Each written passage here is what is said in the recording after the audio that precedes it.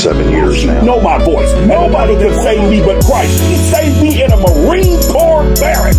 If we confess our sins, the Lord is faithful and just to forgive us our sins and to cleanse us from all unrighteousness. Across the world, coming live to you from our war room here in Dallas, Texas. Friends, coming live to you from our war room here in Detroit, Michigan. From our war room here in San Antonio, Texas.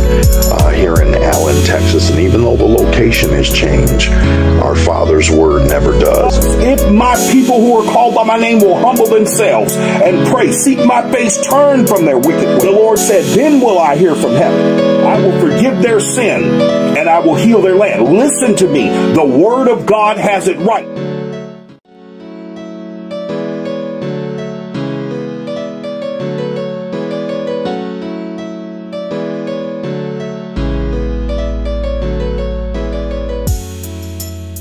Hey, family and friends, coming live to you from our war room here in Detroit, Michigan, where we just honor the Spirit of the Lord on tonight and worship for sharing life in Him and sharing His word with you. I just want to welcome all my family and friends all across the world, even my enemies of the cross. You all know I love you because I preach the unadulterated truth to you, and I teach only the things that the Spirit gives me through communion with Him. And so we just honor the Spirit of the Lord in the worship room, in the war room on tonight, and rightly so, it could be called the worship room. So just communing with the Lord in the early morning hours here. You know, our custom is we seek the Lord early while He may be found.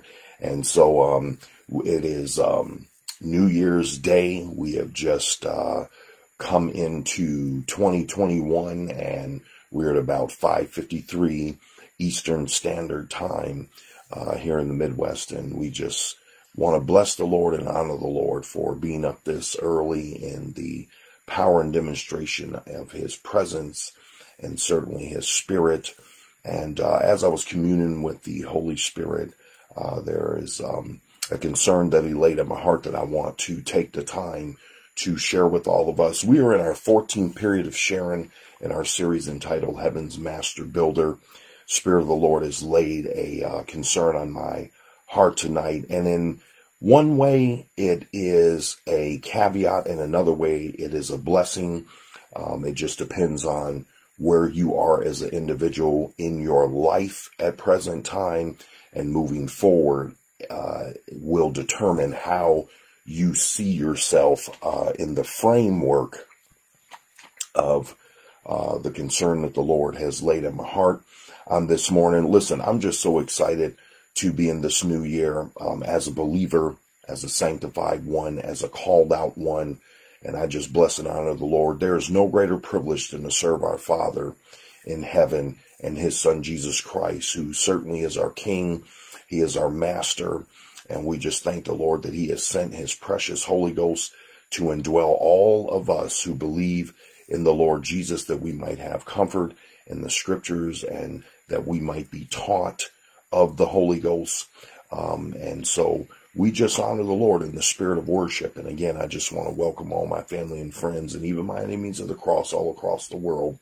And so we're going to jump into the Scriptures here on tonight. As our custom is, I'm going to give all of the Scriptures ahead of time, so all of you who are following with us, you can, and even those who will be watching after this, you can follow along and pause if you need to, and write the Scriptures down. So if you have been following any time in our series, and certainly this has been a long one, and it will continue until the Holy Ghost allows me to understand that it is time to switch gears. And so if you've been following for any amount of time, you know our substratum Scriptures are Matthew the 16th chapter and the 18th verse, as well as Matthew the 11th chapter and the 11th and the 12th verse there. So Matthew the 16th chapter and the 18th verse, Matthew the 11th chapter, the 11th and the 12th verse. Would also ask you to grab Jeremiah the 23rd chapter. We will be going there after we lay our substratum Scriptures, and we are going to look at the 16th verse to about the 22nd verse there. So Jeremiah, the 23rd chapter, the 16th through the 22nd verse. And then we're going to take a look at Zechariah, the 9th chapter, the 9th through the 12th verse. We will end with Zechariah, the 9th chapter, the 9th through the 12th verse. Now, Jeremiah 23, the 16th verse to the 22nd verse, wasn't originally in my spirit to address. However, it came, the Holy Ghost placed it in my spirit when he allowed me to understand that he wanted to do a reiteration in the series of a few things so that we could keep a coherency and a confluence in the series so that there's no misunderstanding or miscommunication on our part, all right? And so there are a couple of things, and also so that, you know, these principles can sink deep into our spirit so that we can be armed and dangerous as we go forward. For our enemy walks about, the Apostle Peter wrote, as a roaring lion, seeking whom he may devour. And so if he has to seek whom he may devour, it is syllogistic reasoning would conclude that he can't devour all of us, that some of us are sealed in the Spirit of God to bring the word of the Lord, to pass through the prophet Isaiah when he says, when the enemy comes in like a flood, the Spirit of the Lord lifts up a standard against him. And I just want to bless the Lord for that on tonight, that we are sealed in the Holy Ghost, those of us who believe, the sanctified ones, the called out ones, the ones that have come out of the word of the world, or the systemic thinking and word of the world, so that we can serve the Lord in perfect love, and not that we are perfect, but in a perfect meaning perfected, or spiritually mature, that we can serve the Lord in a spiritually mature manner, and we are sealed. And so if the enemy attempts to attack us, there's no weapon that he forms that is going to be able to prosper powerfully and profoundly, because we are sealed by and in the Spirit of the Lord. And so I bless the Lord for all my brothers and sisters all across the world who are sealed in Jesus Christ by the Holy Ghost. And we know it does not exempt us from attacks, but what we clearly understand is that the enemy shall not prevail against the body of Christ. And so I feel like shouting right now. I'm telling you, I just feel like cartwheeling up out this window, but I'm going to bench the preacher this morning so we can, because we have a lot of ground to cover in a short amount of time. And so we want to jump right in to the teaching here. I want to begin on this premise that again, this is a reiteration. If you've been following through our series, you have heard these things before, but there are two particular points and one particular framework that the Holy Ghost wanted me to reiterate for coherency and confluency in the series, and also to drive these principles deeper into our hearts, because in the coming days ahead, we're going to need to understand these things and really employ these things as the Spirit of the Lord directs and leads us. And so there's a few things that we want to be clear on. Now, as we've continued in this series, and really this principle was first laid in our series, The Lord of Heaven's Armies. And if you need to go back to adjust and see any of these teachings in our video series, again, you can go on all of our platforms. We're on Facebook and Instagram at Bishop G.A. Cox. You can also catch those on our website at www.bishopgacox.org, as well as obviously going on YouTube at Bishop Dr. Guy A. Cox. Want to invite you to catch any of those platforms. I would direct you to the website as well as YouTube. The website, the videos there are programmed off of YouTube, and this is where my production team does their greatest work and adds the fireworks to the videos. They're kind of playing on Facebook and Instagram, but we just do that because we have many viewers there. But if you want to see the fireworks of the production team, I would invite you to the website or directly to YouTube. All right, having said that, there are 2 points we want to reiterate here. The first one is this. So in our series, The Lord of Heaven's Armies, a principle came forth by prophetic utterance that the Lord was going to make distinctive and contradistinctive what he affirms and what he denies, what is acceptable to him and what he will reject, what is holy and unholy. You get the ideal, so on and so forth. All right. Don't have the time to really go into that teaching. And so I want to invite you to go back and grab that series and take a look at it. All right. Now, in the spirit of this principle, what I want to point out here is that the Holy Ghost has had me, we have been very careful in the demonstration of his presence and his power to make contradistinctive and distinctive who we're addressing at all times, because we are addressing both the unbeliever and the believer, and we are addressing with two separate messages, okay? And then when we talk about unbelievers, we had to talk about the political powers versus the prophetic powers, and then we have to break down then we have to speak to the apostate church versus the nations of the world, and then America in particular and its leadership. So the Holy Ghost has been careful through me to make distinct and to make contradistinctive at all times who I am addressing, so there's no confusion, okay? Also, in the spirit of this thought, I want to set forth that as we go through the series and we are referring to the believer, the Holy Ghost has directed us to preach the sword, okay?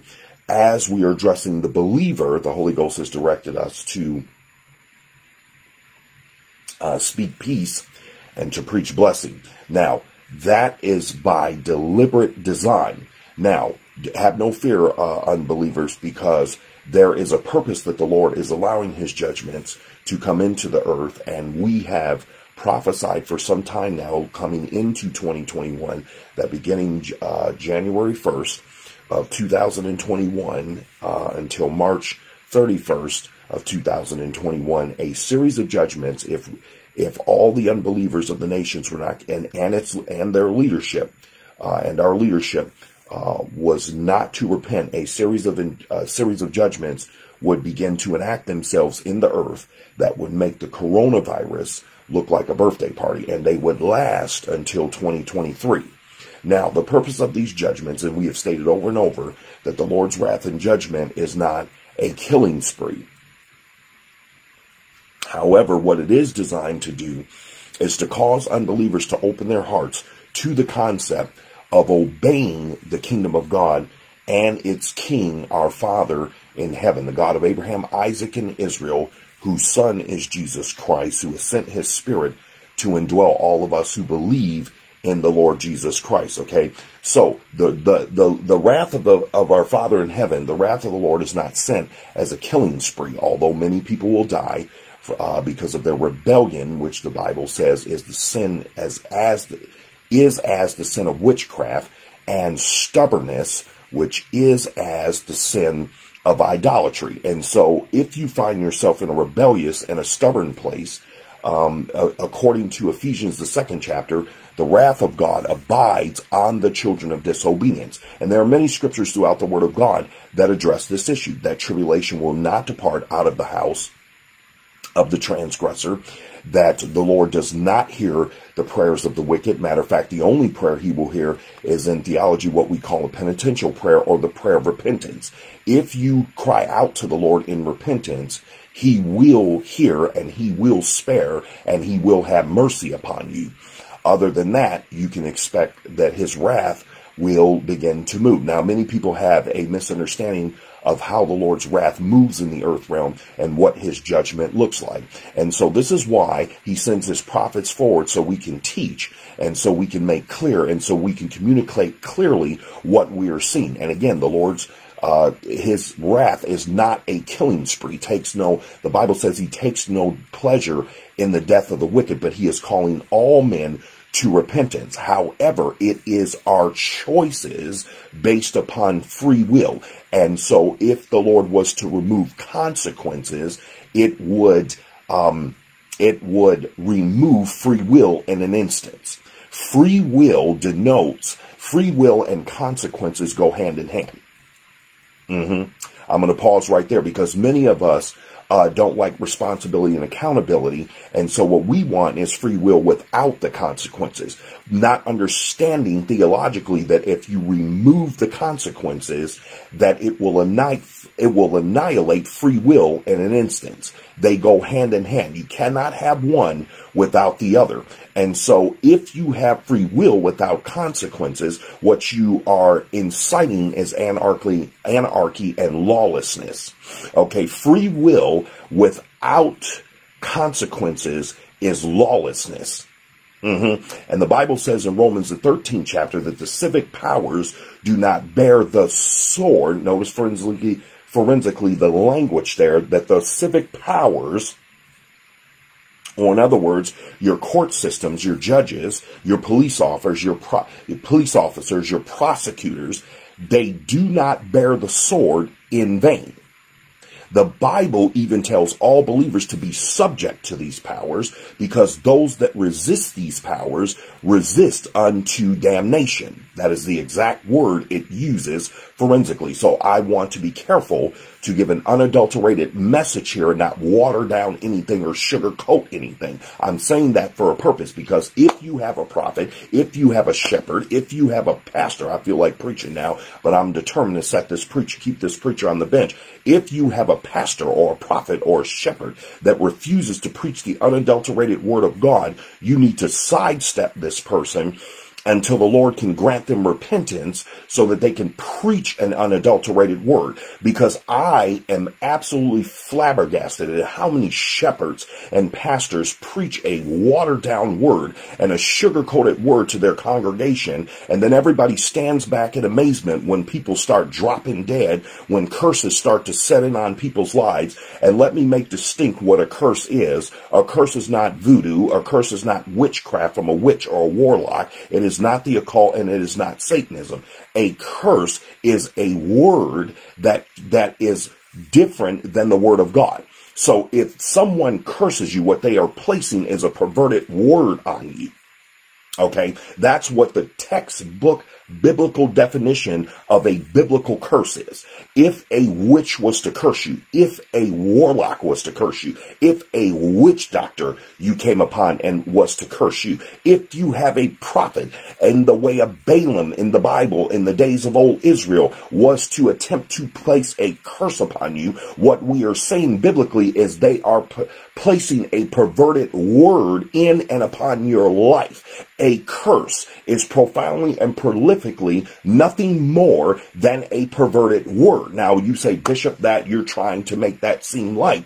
Well, it is light to those of us who believe, because we know how to break curses. Okay, and the way you simply break a curse is a curse word is pronounced on you, and in the same manner that curse word is pronounced on you, you can rebuke that curse word and speak a blessed word in place of that curse word in your life. But the question I have for you, believer and unbeliever, is do you have enough faith to believe that when you speak that blessed word, it will break that curse word in your life and break the chains of that curse word and break that devilish, satanic stronghold that it creates in your mind? For a stronghold in the mind of any person is nothing more than a dominated thought by the devil. I'm going to say it again because that went over somebody's head, and I want you to really get it deep down in your spirit in case you were not aware of this by way of the Holy Ghost. I told you the Holy Ghost is the master teacher. So let's come on and pull in close to the master teacher and become students and learn at his very mouth and at his very heart. A stronghold is a dominated thought by the devil in the mind of the human agent. Any thought in your mind that is dominated by the devil becomes a stronghold. You say, Bishop, why is that? Because the devil will repeatedly rehearse that thought in your mind and influence you to rehearse that thought in your mind. And what it does is it keeps you in a place of low valuation and low self-esteem. It keeps you in a place of the oppressed and the depressed and the stressed out. It keeps you in a place where you can't hear the word of God. You can't see the word of God. You can't hear the kingdom of God. You can't see the kingdom of God. You can't hear your Father talking to you. You can't hear what he's showing you. And so what happens is Satan has now cut you off from the divine love of God. He is cut. And I don't mean in actuality. I mean where you're actually experiencing it. God so loved the world that he gave his only begotten son. So it's not actually that Satan can cut his love off from us, but what he can do is he can cut us off from experiencing the love of God. So even if it's present, we can't feel it. We can't see it. We can't take hold of it in our spirit. We can't be warmed by it. We can't make our decisions in it. We can't have it become the passion and the drive of our will. And so what it does, it sets us in a dark place of estrangement. Which in the Bible is sin. Listen to me. In the Bible, sin is not the works of the flesh. That is sins, plural. When the Bible refers to sin singularly, it's talking about the place of estrangement from God. Namely, when the Lord came in the cool of the garden, in the Garden of Eden, and said to Adam, "Where art thou?" And the Bible says Adam was afraid because he knew that he was naked. And the Lord said to him, "Who told you all that you were naked?" Now we come to realize that a spiritual principle has been violated because these two have transgressed the word of God through the perverted word that Satan gives to Eve, and Eve takes that perverted word to her husband, and now both of them have fallen, i.e., they have come into a place of estrangement from their father. So even though he still loves them, they are not experiencing that in present time, and they are cut off. Even though the Lord they are still the apple of his eye, they are not they are disconnected from this principle and this reality of his love. And so now Jesus Christ has to come and be crucified and rise again. And the Apostle Paul rightly says he becomes the second Adam, whereby all things are restored to mankind. But if we don't take hold of them, then there is no restoration for you. So what the enemy does is employ mental attacks against you to cut you off from the love of God, to cut you off from the grace of God, to cut you off from the mercy of God, and then it leaves your spirit in a desolate place. Oppression, depression, stress, suicidal thoughts are nothing more than the reality of the desolation of the human spirit. And when you find yourself in this darkness, and when you find yourself in this dark place, what it is indicative of, and what it denotes, is that you are cut off from the Lord. What it denotes is that you are in a place of spiritual desolation. But unbeliever, I have good news for you. I feel like shouting right now.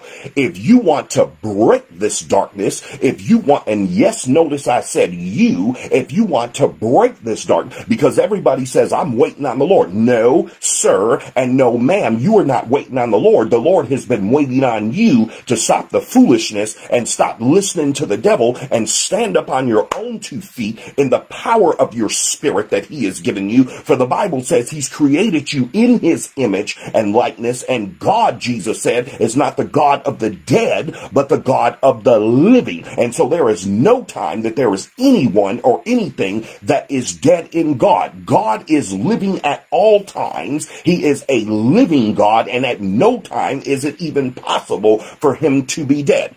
And so if we are living in God, there is no time where it is possible that we would be dead in spirit. Now it is appointed unto men that die once in the flesh, and after that the judgment. But death for us in the flesh is nothing but a separation from the body temporarily, that we might go to the Father in spirit and soul. And when he resurrects us, he will resurrect this body, glorify it, change it, and our spirits and our souls will be placed back in this body. But this will be a glorified body where there is no sickness and death and pain and disease. I feel like shouting right now, but I'm trying to stay in this chair and teach so that we can get some understanding by way of the Holy Ghost. And so we will find ourselves where we will never die again. So we will never be separated from our bodies again. And so then the Apostle John concludes that the Lord will create a new heaven and a new earth and a new city, Jerusalem, and place us in that new city, that new heaven and earth and that new city, Jerusalem. And the Bible also says that we will not remember the things or the former world. Now that's paradise for you. Get that deep down in your spirit. And if you didn't know that, grab your Bible, pick up the book of Revelation, which is everybody seems to be afraid of. But for believers, you don't need to be afraid of this book, because the plagues in this book don't apply to you no more than this coronavirus plague applies to us. Because in Psalms 91, in our last period of sharing, I showed you that 1,000 shall fall at our side, believer, and 10,000 in our right hand, but it will not come nigh unto us. Only with our eyes shall we behold and see the reward of the wicked. Then it goes on to say, because we have made El Elyon, or the Most High God in Hebrew, our habitation, that no evil will befall us, neither shall any plague come nigh our dwelling. You say, Bishop, well, what do I have to do to receive that? Just believe it in your spirit. Read it, get it down in your spirit, confess it, rehearse it over your spouses, over your children, in your home, as you walk about in your home, when you rise up, when you go through your day, when you're laying down, when you see your neighbor, when you see your family, when you see your brother, when you see your sister. Even some of you might even have to tell your pastors, because they don't really believe. But you want to get that confession deep down in your spirit, and you let it come out of your mouth. You say, Bishop, why does it have to come out of my mouth? You know me, I'm a word man. I take you right to the word. You have to say it out of your mouth, because Romans 10:9 and 10 says, if you believe in your heart and you confess out of your mouth the Lord Jesus, you shall be saved. Now, if you want to be saved from the plague, and every plague, not just this one, if you want to be saved from evil, if you want to be saved from the forces of the enemy, if you, as the devil is walking about as a roaring lion, seeking whom he may devour, if you don't want to be one that is one of the ones that is devoured, and clearly in 2020, we've seen a whole lot of devouring. I think we're clear on that point. If you want to be one that walks through that, notice I didn't say escape that. Believers don't escape anything. We walk through these attacks. You say, Bishop, how do you know? I'm again take you to the word. King David said in Psalm 23, yea, though I walk through the valley of the shadow of death. I feel like jumping out this window right here. But it's 20 degrees outside, and I don't want to freeze my tail off, so I'm going to stay in here and teach where it's warm by the fire. Now listen to me. King David said, yea, though I walk through the valley of the shadow of death. I like to teach the word and have everybody look at it forensically. That means with a detail and a trained eye. Yea, though I walk through the valley of the shadow of death, I will fear no evil. That's not an escapist mentality. That is not a fatalist mentality. That is a mentality of victory. That is a mentality of someone who understands and knows their God. And if we pull in another scripture, those that know their God will be strong and do great exploits. And I don't find any greater exploit than to go down through the valley of the shadow of death and come out without even the smell of smoke in your clothes. Come on, Hebrew boys, when they got thrown in the fire, to go down through the valley of death and you come out and you don't even have a tooth mark. Come on and testify before Prophet Daniel thrown into the lion's den. I feel like shouting right now. I'm going to calm my little spirit down, because I'm telling you, we have got to understand. We have got to understand. We have got to get it deep down in our spirit that we have got to come in to the word of the Lord and press in to the word of the Lord and into the kingdom of God, because his word becomes our confession, and our confession through his word becomes our salvation, both naturally here and spiritually in eternity, even spiritually here. This is what breaks the chains. This is what breaks the yokes. This is what breaks the chains and destroys the yokes, is the word of our God. Bishop, why? Because the Bible says our Father's word is forever settled in heaven. The grass withereth and the flower fadeth, but the word of our Father shall stand forever. Does anybody know the word on this morning? Because if you don't, I'm happy to share and to serve you with this word. So, continuing on our beginning premise here, we have got to understand. So be aware that a stronghold is a dominated thought that the devil is a dominated thought by the devil that is repetitive in your mind. So any thought that is destroying you and is negative is coming by the influence of Satan, and he is dominating that thought by its repetitive nature. If you want to break that word in your spirit, all you have to do is begin to confess the word of the Lord. Bishop, I don't know any word of the Lord. Then I want to invite you to pick up these teachings on YouTube and all the aforementioned platforms, because there's over 70 hours of teaching, fast approaching 80, and we have so much word for you, so many scriptures for you.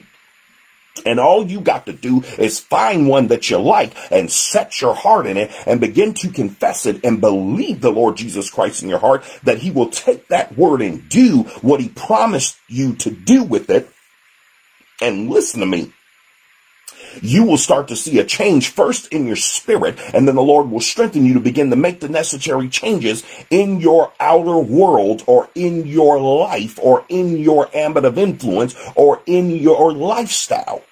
Come on, my brothers and sisters. Listen, all of you unbelievers, you got to come on out of this foolishness. I'm not preaching religion to you. I'm not a religious person. I am not a religious man. I am not a bishop because I'm religious. A bishop simply means overseer. I am an overseer, not of the churches, although I am an overseer of faith.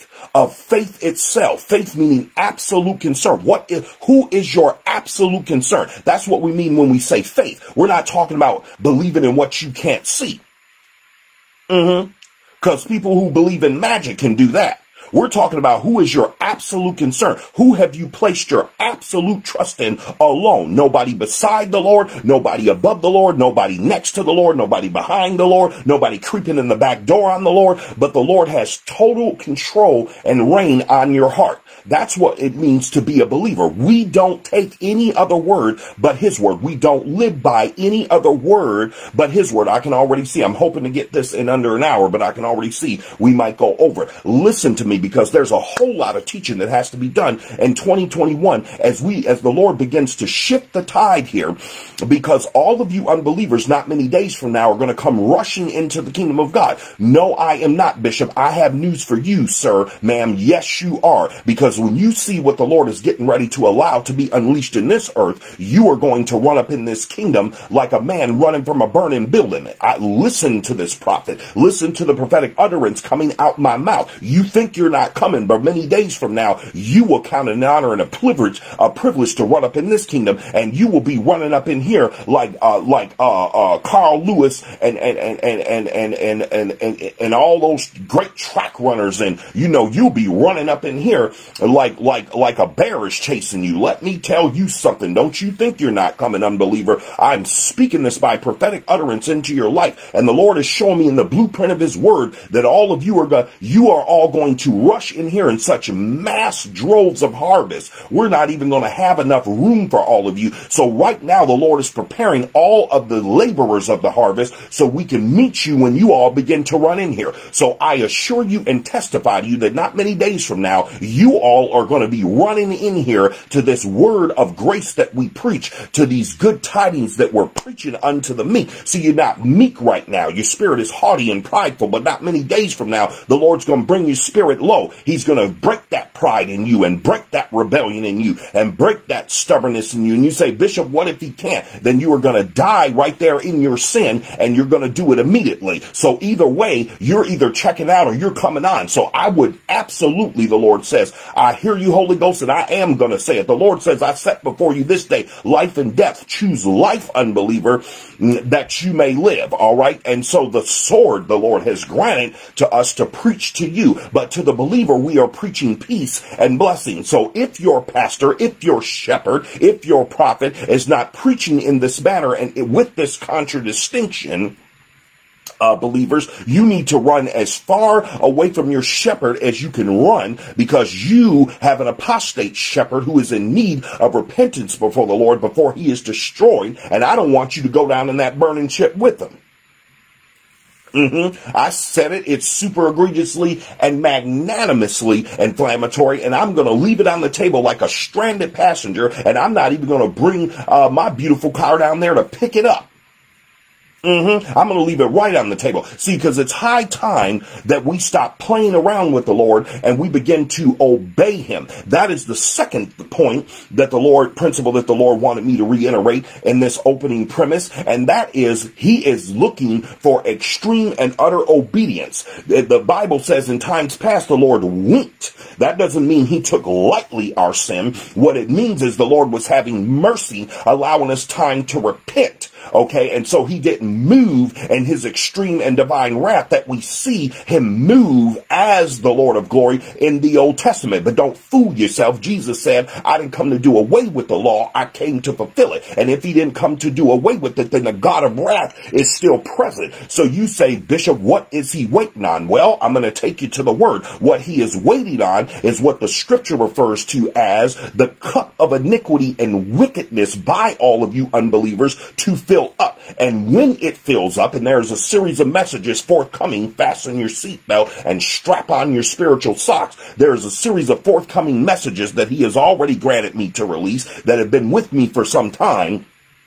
And the Lord has granted me to release them, so they are forthcoming. And we are going to take a look at just how drastic this is going to get for you all as you think you are going to escape and cast off, according to Psalms 2, the cords of our Father and his Christ. But I got news for you. If you go down to the end of Psalms 2, it says, kiss the Son, lest he be angry and you be consumed in the way. What part of those strong and extreme words are you not understanding, unbeliever? I am not here to pat you on your back. I am not here to be user-friendly. We are not here as prophets to be seeker-friendly. We're not here to stroke your ego and pat your little head like you're a good little boy and girl, and if you just be nice and not be naughty, then Santa's going to bring you a present. I don't serve Santa. I serve the Lord Jesus Christ. I am trying to keep my spirit calm, but when the word gets in me and it begins to move, it's like fire.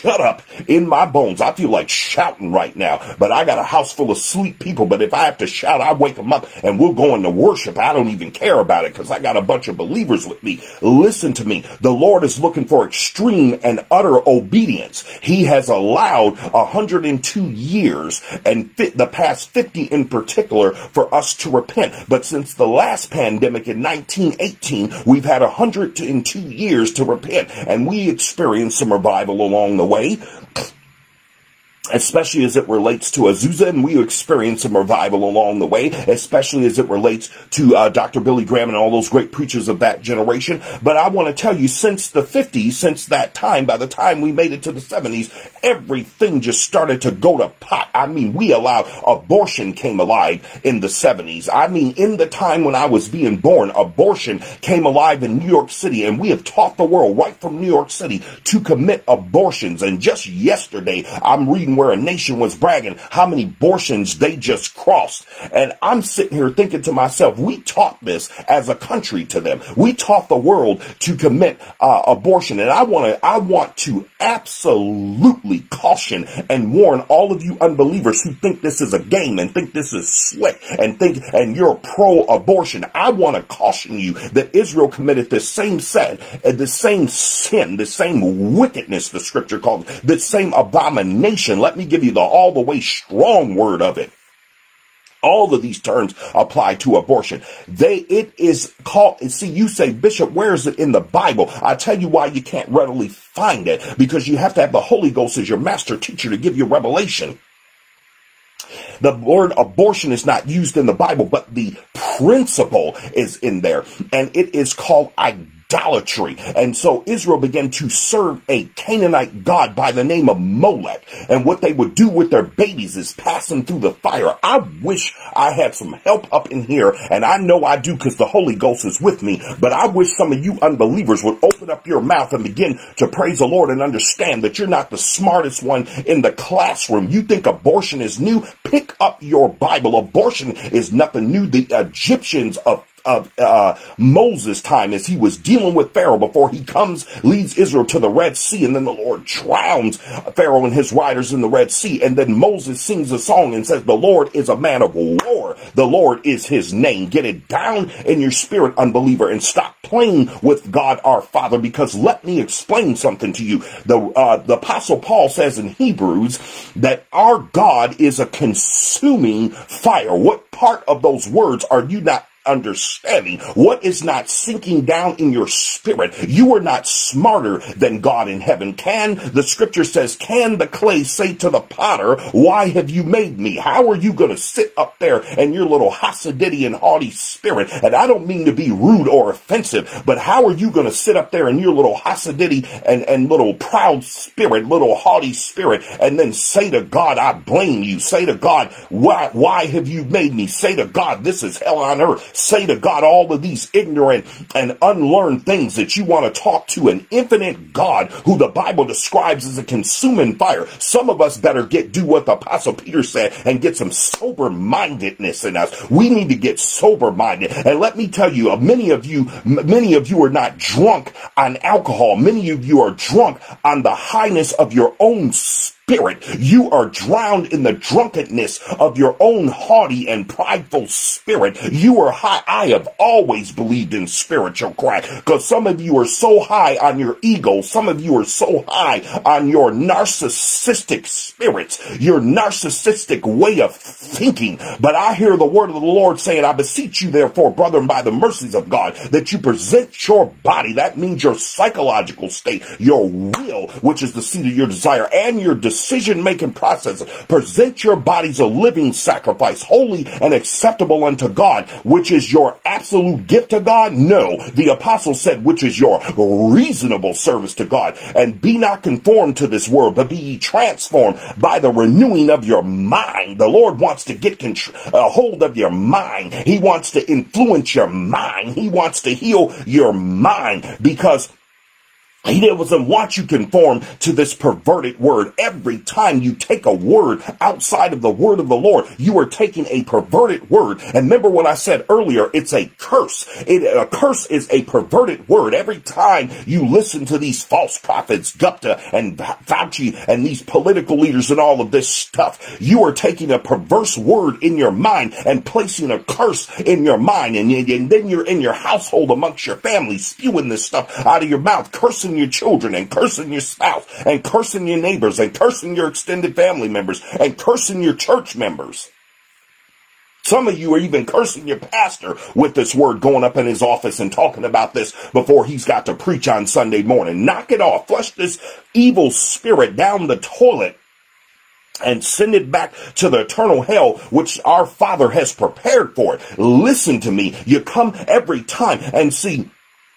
But the Lord says, I don't want you to be conformed to this world, but to be transformed by the renewing of your mind, that you may prove what is his good, acceptable, and perfect will. Listen to me. You all have got to come out of this place where you just think you are the smartest one in the classroom. Humble yourself. Bishop, why should I humble myself? I told you I'm a word man. I'm always going to take in the word. You don't have to take my word for it. Pick up your Bible and you can read it for your own eyes and make your own decision, because you're smart enough. You're intelligent enough. You don't need me. You just need me to rehearse it in your hearing so you can go read it for yourself. Pick up your Bible and hear the word of the Lord saying to you that if you humble yourself, he will exalt you in due time, both spiritually and naturally in your psychological state. You won't be depressed and oppressed and in mental illness. He will exalt you in due time in your body. You won't be diseased and physically ailing every 5 minutes and broke down and you're 40 looking 90 and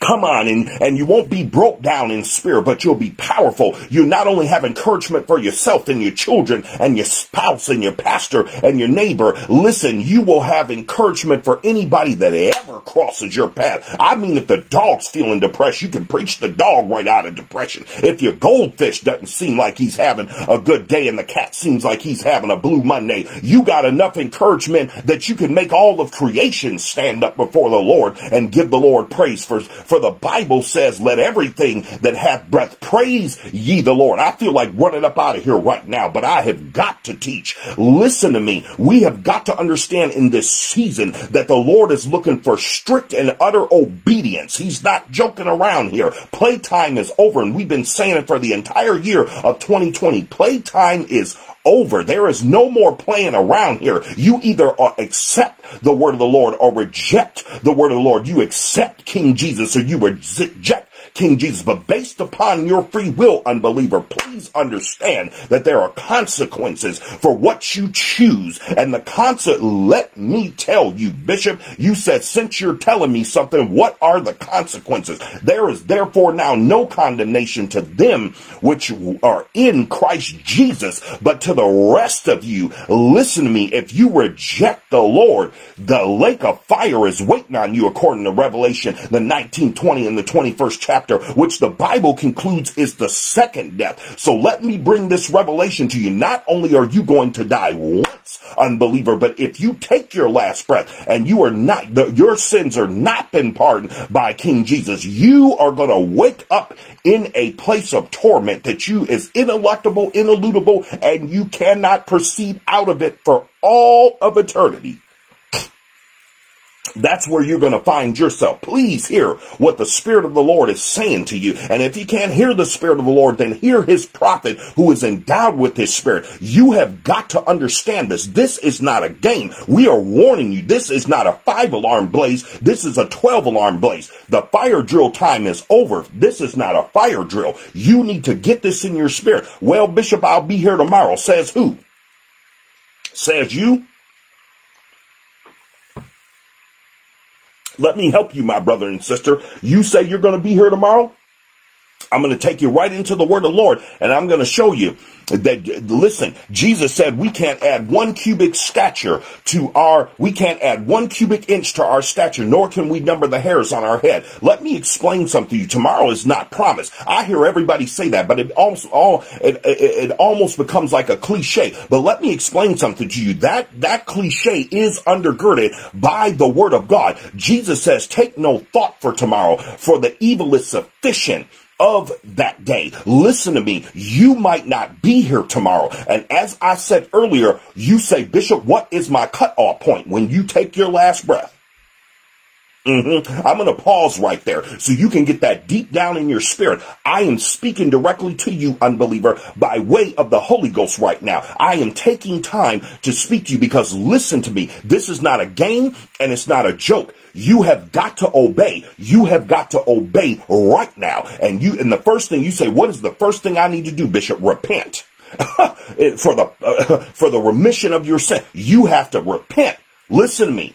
And be baptized for the remission of your sin. You have got to repent. You have got to fall down on your knees and say, Lord, forgive me. I don't know what I've been thinking about. I don't know what is wrong with me. But Lord, fix me, heal me, change me. I want to be your child. I want to be your son. Let me tell you something, all of you false prophets that keep saying we're all God's children. You clearly do not know the word of God. So as a word man, I'm going to take you to the Bible, which says that the sons of God are those that are led by the Spirit of God. We are not, according to the scripture, all the children of God, but you have been listening to the world tell you that. All of you folks with this haughty spirit sitting up here talking about you're blessed of the Lord. I want to know how you're blessed of the Lord when you don't even serve him. Bishop, I go to church. That's not serving the Lord. Bishop, I read my Bible. That's not serving the Lord.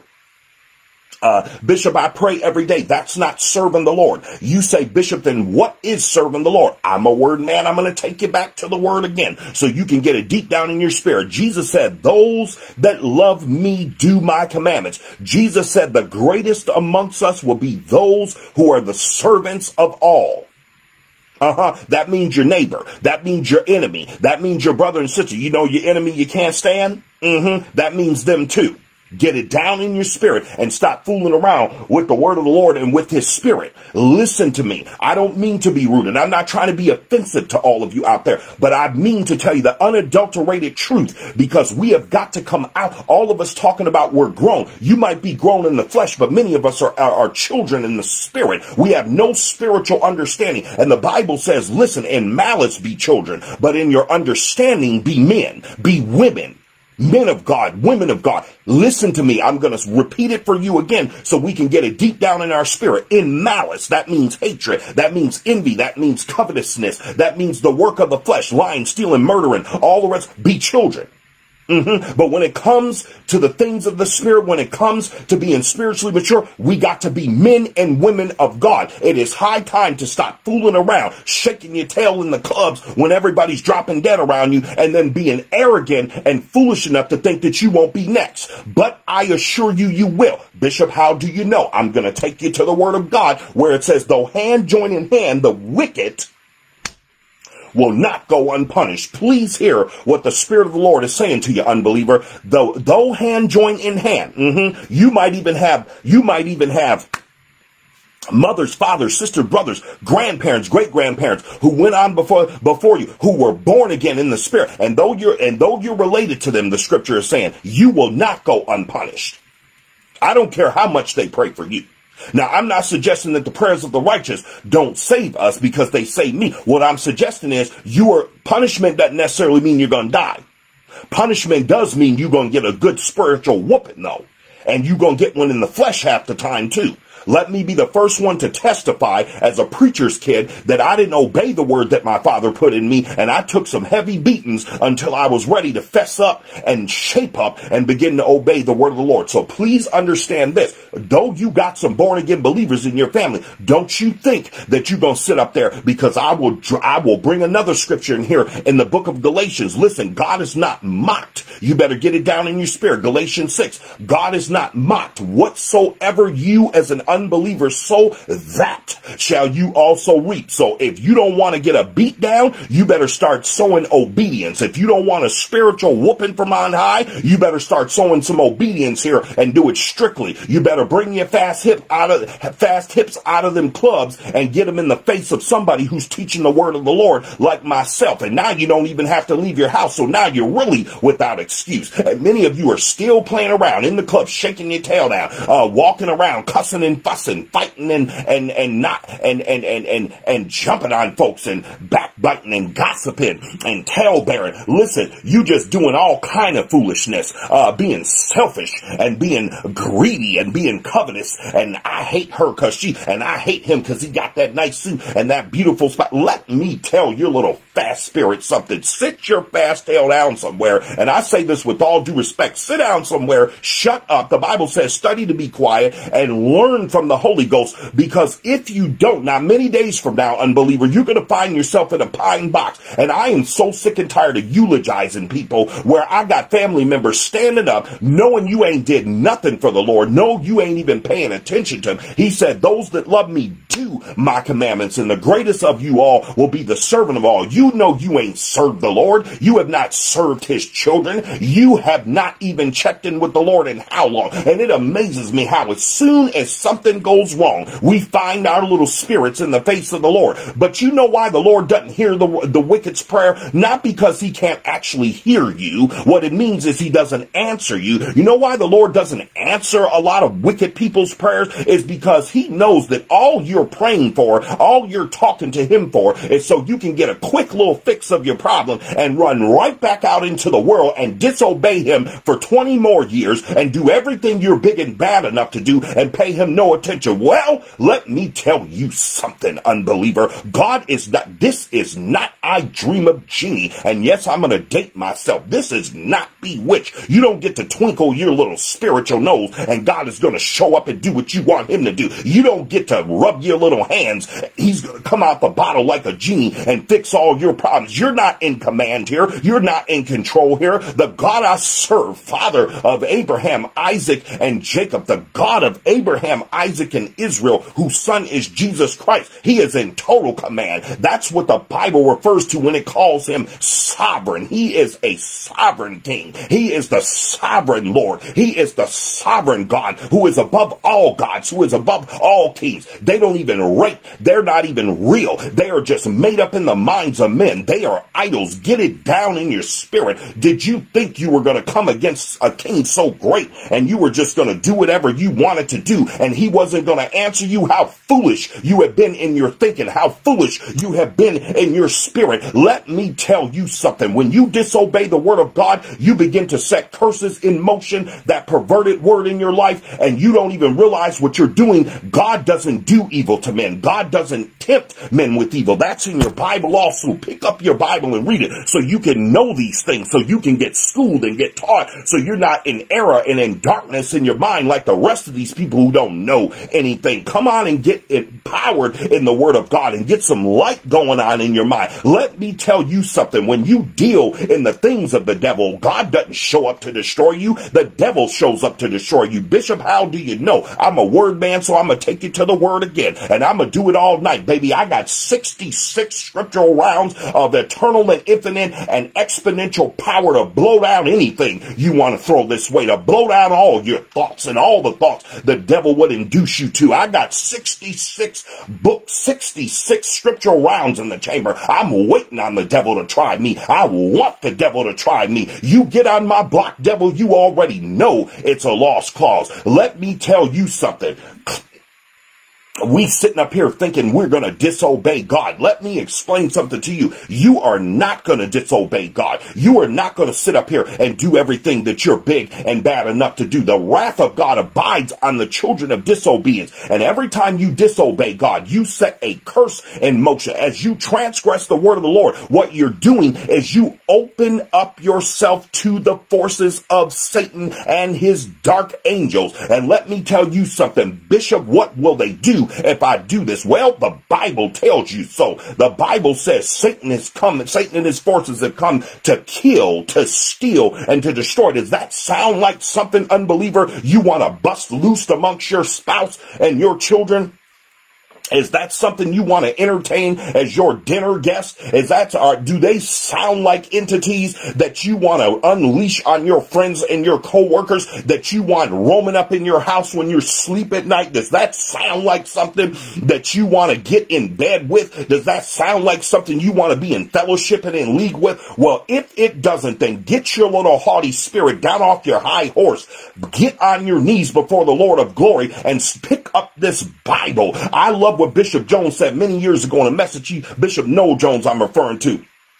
Said many years ago, and his message come forth. If you don't have a relationship with your Bible, you don't have a relationship with Jesus. Get that principle deep down in your spirit, because I got it down in mine. You refuse to pick up this book. Many of you, I've gone all over the country and been in people's houses, and your Bible's nothing more than a collection of dust. It's a dust bowl sitting up on your mantle, sitting up on your little dusty table that you're too lazy to dust off. And I don't even care about the table, but you could at least dust off the sacred word of God, and you won't even do that. And then when all hell breaks loose in your house, because through spiritual principle and divine revelation, you have given the enemy the legal right to enter your house and to destroy your spouse and to destroy your children. Now you, all of a sudden, you want to find prayer. All of a sudden, now God is supreme. All of a sudden, but you don't really want to serve him. You don't really want to obey him. You just want to use him like a genie to fix your little problem and then run right back to your alcoholic and your drug addict ways. You want to use him to go back to your lying and gossiping and thieving and spiritual murdering ways. You want to use him so you can sit up there and ignore him for the next 20 to 50 years. Well, you better get something down in your spirit. God is not mocked, sir. God is not mocked, ma'am. Whatsoever you sow, sir and ma'am, that shall you also reap. So if you want to sow to the flesh, the Bible says you are going to reap death. But it also says, and here's the good news for you, unbeliever, if you sow to the spirit, you will reap life eternal. Now the question is, you have a choice to make, unbeliever. Do you want to sow to death, or do you want to sow to life? Do you want to sow to the flesh, meaning your ways and how you think about things and we already see you have already jacked your life up anyway?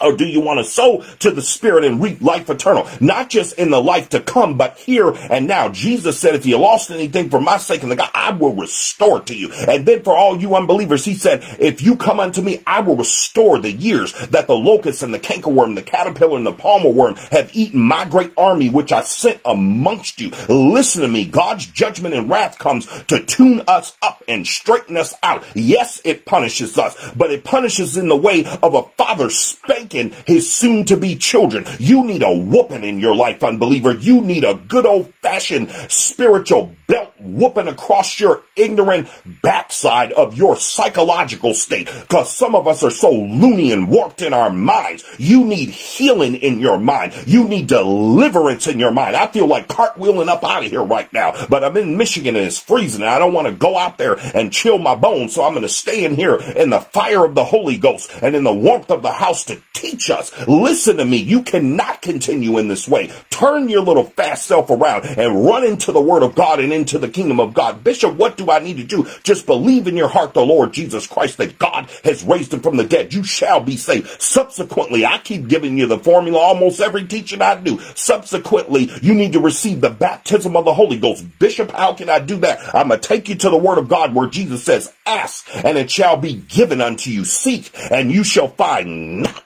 and the door shall be opened unto you. Get it deep down in your spirit, unbeliever. Because I want you to prosper. I want you to be in health and prosper. The Apostle John says, even as your soul prospers.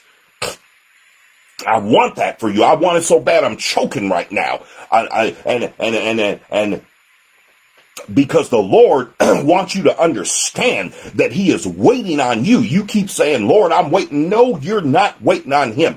Unbeliever, he is waiting on you, sir. He is waiting on you, ma'am, to cut out the foolishness and to get yourself over into his word. And listen, if you say, Bishop, I don't know what I'm reading, don't you worry about it, because we are sitting up here teaching. If you got questions, you can go www.bishopgacox.org. You just go in the comment section of any one of the messages and type all the questions you want, and I will answer them. We got a church phone. Call it.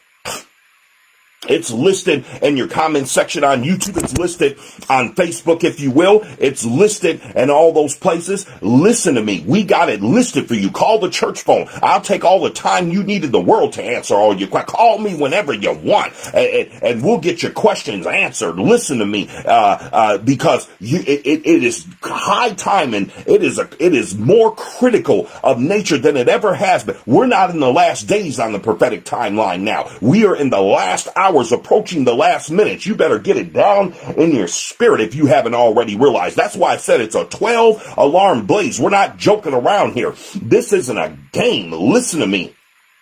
We're not fooling around. We are trying to save souls. The Bible says, therefore, knowing the terror of the Lord, we, the body of Christ, the ecclesia, the called out ones. Jesus told us in Matthew 28, go into all the world, teaching them whatsoever I command you. What I tell you in the ear, he said in another portion of scripture. Preach that on the rooftops. We're going in the highways and the hedges as we were commanded by the word of God. The word of God tells us to go into the hedges and highways and compel them to come. Listen, we're going into all the world. Listen, the scripture says, therefore, knowing the terror of the Lord, we persuade men. We are ambassadors of the kingdom, and we're persuading you to come into the kingdom before it's too late. Bring your spouses into the kingdom before it's too late.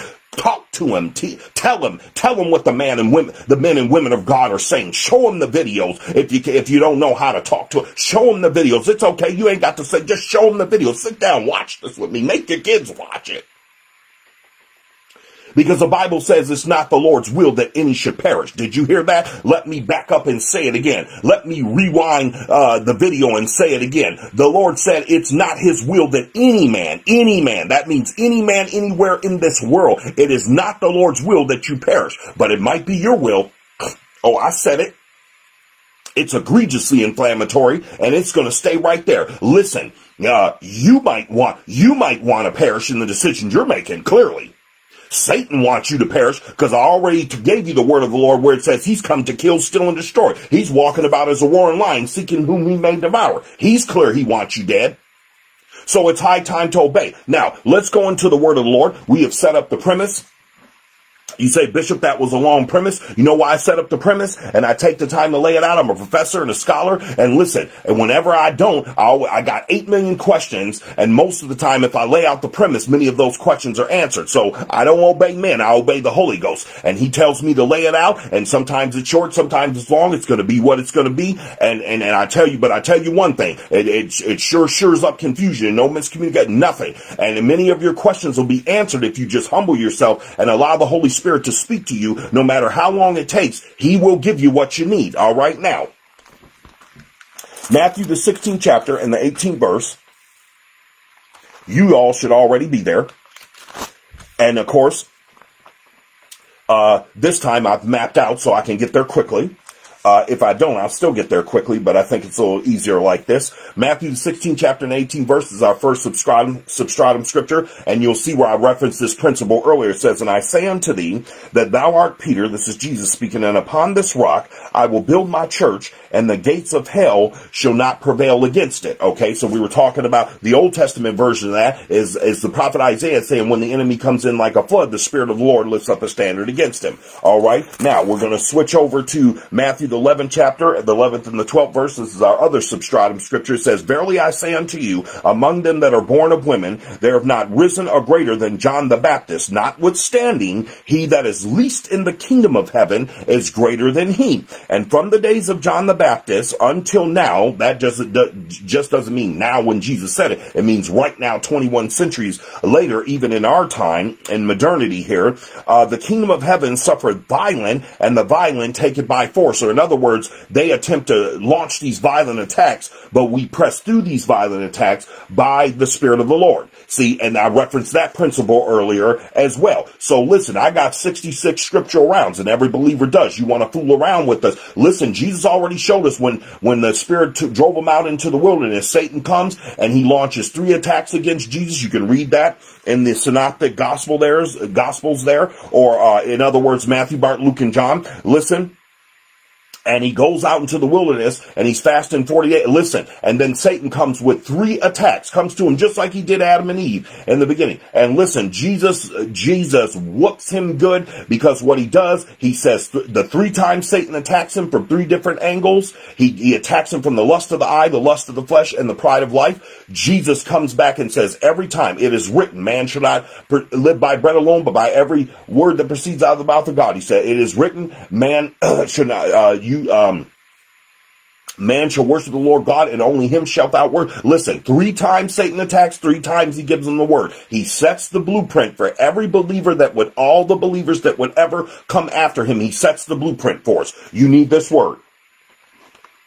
You see that? You need this word. I don't mean you need to read the Bible. I mean you need to read the Bible till the word is imprinted in your spirit.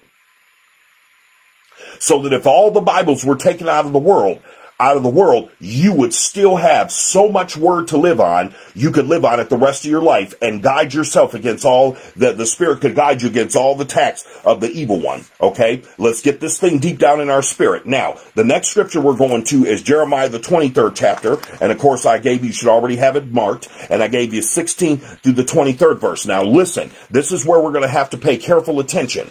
All right? Both believer and unbeliever. We're going to have to pay careful attention here. Because listen, believers, we got a whole lot of folks out here under false prophets and false shepherds. I said it. I know them false prophets and shepherds aren't going to like what I just said. But let me tell you something. If you're waiting on me to care, hold your breath and see what happens. I don't care at all that you understood that I said that to you, because the Holy Ghost is talking to you right now. You need to fall down on your face and repent, because you're leading his people astray. And if you don't think that's a detriment and a warning there and a caveat, then you pick up the book of Jeremiah and read about a prophet by the name of Hananiah. If he didn't die 2 months after he led the Lord's people astray, after the prophet gave them the true word, here comes his little false prophet self. And the fact that his lineage, he came from a lineage of priests and prophets, didn't save his little tail. So let me get it deep down in your haughty spirit, all of you false shepherds and apostate shepherds and all of you false prophets. Let me tell you something. Don't you sit up there and think the Lord doesn't have your number, because he does. And not many days from now, if you continue in your wicked ways, you are going to find yourself in the throes of his judgment. So beware. It's not a game. So believers, if you have family and friends going to churches and these false shepherds are not preaching what I'm getting ready to show you, then let me tell you something. You need to start warning them and snatching them up out of there. The Bible says we snatch some out of the fire. Listen, knowing therefore the terror of the Lord, we persuade men. That means mankind. Listen, some of them, we even snatch them out of the fire for fear. Listen to me. We snatch them right out of the fire. You say, Bishop, how do we do that? By the word that we proclaim to them. We snatch them out of the very fires of hell. Yes, we do, because we know the terror of the Lord. We know that the Lord has created this place for Satan and his angels. He didn't originally create it for mankind, but he intends to use it if we make the choice to go there. He is going to place us where we made the choice to go. Okay, so let's get this in our spirit. And I know this is an uncomfortable subject. I have people coming on and going off all the time. Doesn't bother me one bit. I know it's uncomfortable, but it has to be said, because you could turn a blind eye and a deaf ear. It's not going to do you any good. If you make the wrong choice, this is ineluctable and ineludible, baby. You're going. Okay, so you can shut your ears out, you can tune all of us out, but when you get there in that day, don't think you're passing into the kingdom when you have been living like a devil and in bed with the devil all those years before you got there, if you make it that far. And that's a big if, especially in this prophetic portion of the timeline. Now, Jeremiah, the 23rd chapter, please hear what the Spirit of the Lord is saying to both believer and unbeliever. Thus saith the Lord of hosts, and translated in the New Living Translation as the Lord of Heaven's armies. That denotes that he takes action when his holiness is violated and it begins to fill up, and the cup of wickedness and iniquity is filled, as I alluded to earlier. Hearken not unto the words of the prophets that prophesy unto you. Get this down in your spirit. All these false prophets, you believers and unbelievers, even believers, if you're going to church and all of a sudden you discover your pastor's not in this vein, you better hop, skip, and make a decision, but let the Holy Ghost lead you now, but you better hop and skip and do something here. You say, Bishop, do you have a word for that? Absolutely, I do, and you do too, believer. The Bible says, mark them which cause division amongst the brethren and avoid them. Okay, let that sink deep down in your spirit. Now, hearken not unto the words of the prophets that prophesy unto you. They make you vain. Listen to me, they make you vain. That means you have a curse word in your mind that you know what vain means? It has no foundation. Our word has foundation. Bishop, how do you know? Because Hebrews 11:1 tells you, now faith is the substance of things hoped for. What? The evidence, that's grounding, that is your grounding and anchoring mechanism, substance. Faith is the substance of things hoped for, the evidence of things not seen. Okay? That's grounding, that's substance, okay? That is matter, that is base, okay? So our faith is not baseless. Our word is not baseless. Our word is set on the foundation of Christ as the chief cornerstone and the doctrine of the holy apostles. Get it deep down in your spirit, believer. You should know what you believe, not just in Christ, but what you believe doctrinally. Go in Acts, get in Romans, get in Corinthians, and get your spiritual doctrinal chops up, so you can be strong in the Lord and endure hardness as a good soldier of the Lord Jesus Christ. Now, they speak a vision of their own heart. Notice where the source is. It's of their own heart. It's not of the Spirit of God, and not out of the mouth of the Lord. See that? It doesn't come from his mouth. It comes out of their own heart, their own vain imaginative, their own baseless heart that is not immersed in the word of God or in the Spirit of God. And they speak out of this baseless place. They speak out of their spirit or their psychological state, okay, which drives to their will, which is the seed of desire, and then to their decision-making processes, and out of their mouth. And once they profess this to you, what did I tell you earlier? It becomes a curse, which is a perverted word. See how it all goes together? Listen, the Holy Ghost is master teaching here. You better come on, get your coffee, and get in this good word of God and taste these heavenly powers in the Holy Ghost. Listen, verse 17. They say still unto them that despise me, the Lord hath said, ye shall have peace. I said it. If your pastor is preaching peace right now to the unbeliever when he should be preaching the sword, you got to part ways, because you're a pastor. If he doesn't repent, you either got to part ways, you got to let him know he's got to repent. If you can't let him know, just show him my video, say, Pastor, I think you ought to look up Bishop Cox, and he's got a message for you, and he will hear me telling him he needs to fall down on his face and repent. If you have to stop it right on this place of the teaching so he can hear me say it directly to to him. If he wants to call me, then I'll say it to him. If he wants to meet with me and he ain't scared of the coronavirus, I'll say it directly to his face, because I want him to. I don't care about his flesh. I care about the saving of his soul. Get it down in your spirit, all you believers. If you're under an apostate shepherd and you say, Bishop, how do you know? I'm reading it to you right now. By the time I get to the 22nd verse, if you got the Holy Ghost and you say you hear the Spirit of the Lord, then you're going to be clear on how you know whether your shepherd's apostate or not. Now, they say listen. So he says they make you vain. They speak a vision of their own heart and not out of the mouth of the Lord. Verse 17, they say, still unto them that despise me. Now look at who they're preaching to. Those that despise the Lord.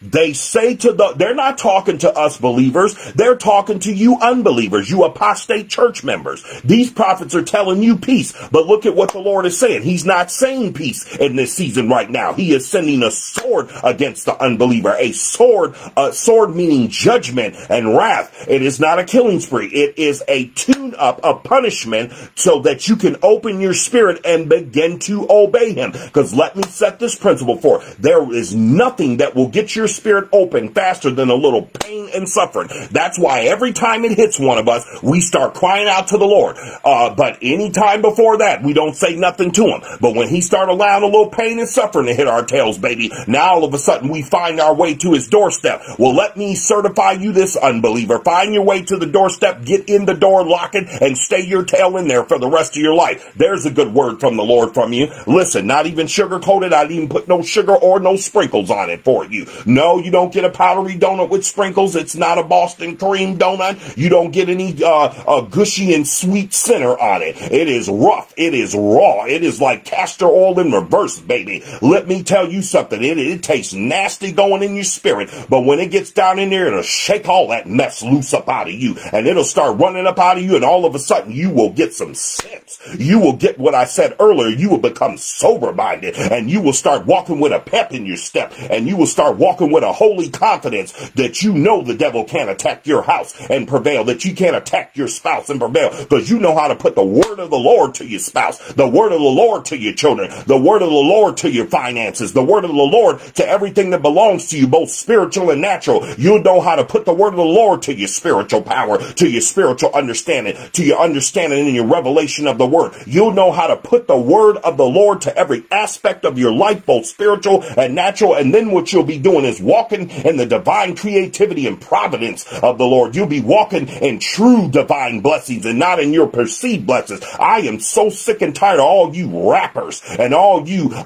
musicians, every last one of you Hollywood actors and all you politicians, all the Lord is blessing me, and you sitting up there singing all kind of nasty stuff and shaking your nasty hips, and you got nasty lyrics, and you got nasty thoughts, and you got evil thoughts and hateful thoughts, and I like my family, but I hate their family. That is not of the Lord. It is clearly of the devil. And as I told you earlier, if you engage in the things of the devil, you give him a legal right to your household. Why do you think we have a list in Hollywood of all those that died before 30 years old? Because, baby, they gave them, when they get a nasty word in your spirit and a perverted word, you give the devil legal access to come into your life and absolutely do everything up into including killing you physically. You better get it down in your spirit. I'm so sick and tired of you all blaming the Lord for your nonsense. Let me tell you something, and I can say this because I was once you, and I participated in the same devilish man, but I thank the Lord for his unspeakable gift, that in due time he called me out of that foolishness. I feel like cartwheeling up out of here right now. He called me out of that out of that darkness, the Apostle Peter wrote, into his marvelous light. And let me tell you something, unbeliever. He's calling you as well out of that spiritual darkness and into his marvelous light. You better run up out of that darkness fast as you can. Why do you think we got all these people overdosing? Why do you think we got so much murder, even in this city I am, Detroit, which was third on the murder list last year? Get it down in your spirit. Why do you think it's that anarchy and lawlessness is so rampant? It's not because the Lord designed the earth that way or he wants it that way. It comes from the deathly amalgamation of humanism and Satan Satanism. In other words, human beings listening to the devil and acting upon a word, and then we think we're so the smartest ones in the classroom, not even realizing, and I taught this principle some time ago, that the devil blinds unbelievers at his will. You think you're living your life and I'm doing me and I'm living my truth. No, you're not. You are blinded to the fact that the devil has you doing what he wants you to do, and you don't have control. You say, Bishop, how do you know I don't have control? Stop trying to live the way you live. Stop trying to do what you're doing and see if you can successfully do it. And that's why many of you, if you're honest, you haven't come to the Lord yet, because you still think you need to clean up your life, but you're clear that you can't, because you're addicted and you're stuck in it. Well, that ought to tell you that you're not in there by your control and will then, sir or ma'am. That ought to tell you that you're in there by his. And if you didn't understand that, now you know, because I've made the word of God known to you. See why I love you? Because love isn't based upon feeling. It's not based upon the fact that I know you, or I sit down and have dinner and have tea and have coffee and rub your feet with your fluffy little pink slippers on. That has nothing to do with it.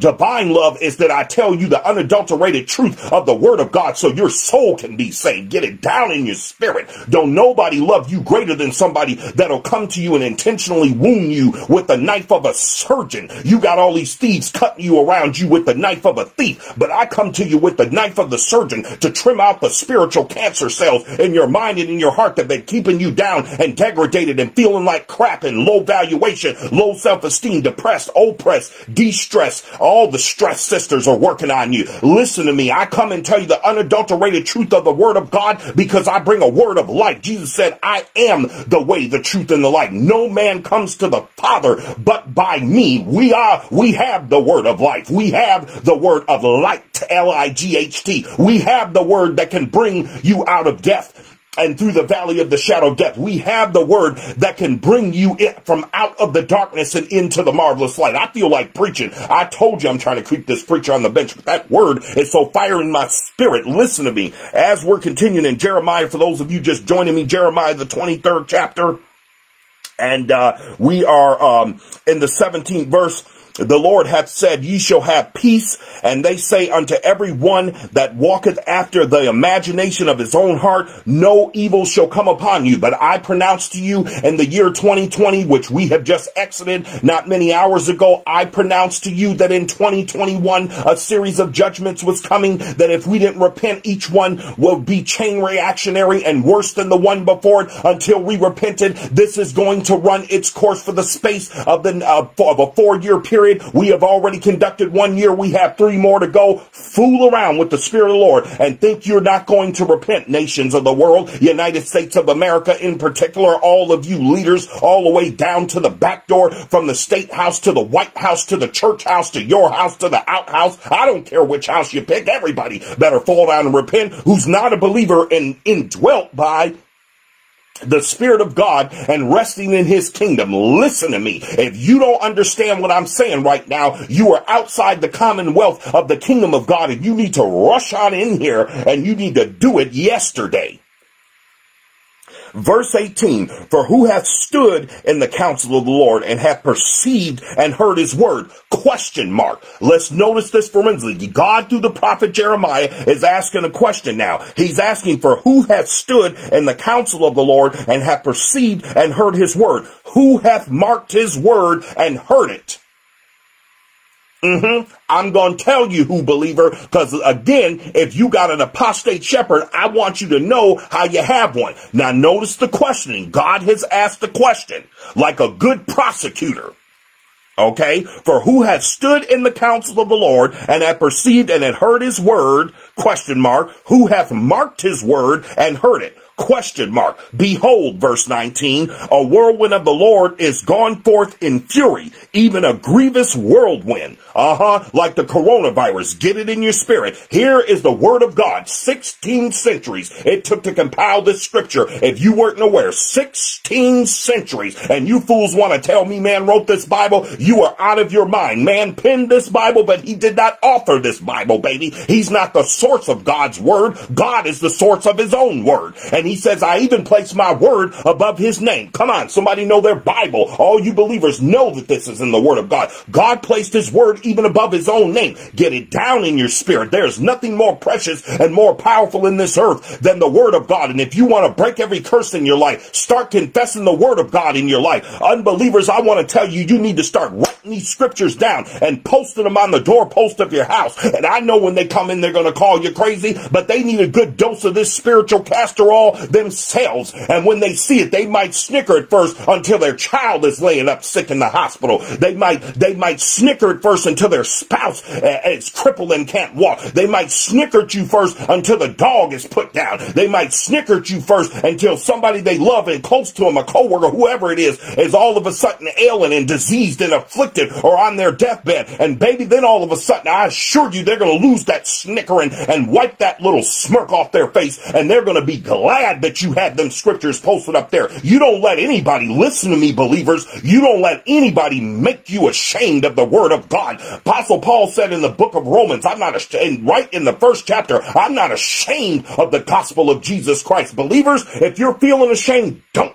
you. Let me give you a word of encouragement. You get this word down in your spirit, and you get it down into the day where the word of the Lord says the righteous are as bold as lions. I feel like preaching in here. I'm telling you, my spirit is fired up. We are as bold as lions. And do you know what lions will do if you get in their path, especially if you start touching their food? Let me tell you something. What a lion. You get in the path of a lion, you start touching his food. Jesus said, man should not live by bread alone, but by every word that proceeds out of the mouth of God. You get in my way, baby, and you start playing with my spiritual food, and you're liable to get yourself chewed from limb to limb. I'm going to tell you right now, I don't mean that in a physical manner, I mean that in a spiritual manner. I'll start launching the teeth of the scripture of the word of God in your spirit. I'll start launching it in your house and launching it on your spouse and launching it on your children and launching it on your dog and your cat and your goldfish in the bowl and your neighbors. I'll start launching the word of God until everybody up in that house is saved. You better understand how powerful we are and who you're fooling with. This is not a joke. We know how to launch these scriptures, baby. I'll launch some scriptures that'll make everybody uncomfortable in the room. You say, Bishop, can I get a test drive? I'll give you a good test drive. You open up your Bible and start reading Psalms 91 in the middle of your house when you got guests and see how uncomfortable all them demons get. They will run up out of your house. Your kids ain't acting right. Your husband ain't acting right. Your neighbors ain't acting. Your guests at your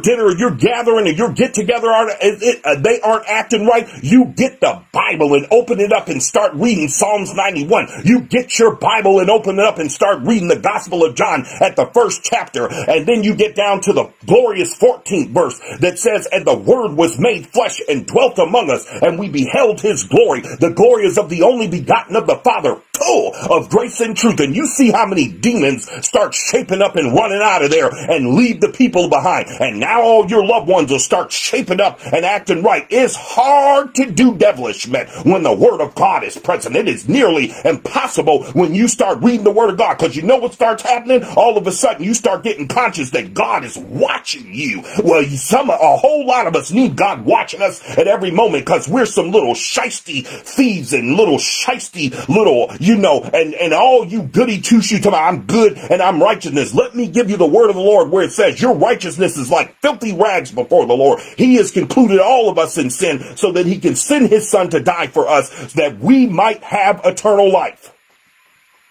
So even you good folks ain't as good as you think you are before the Lord, because the kingdom of God isn't in good and evil, it isn't in bad, and all of the rest of that nonsense, ethics and morality, although all that stuff, those principles apply in the kingdom.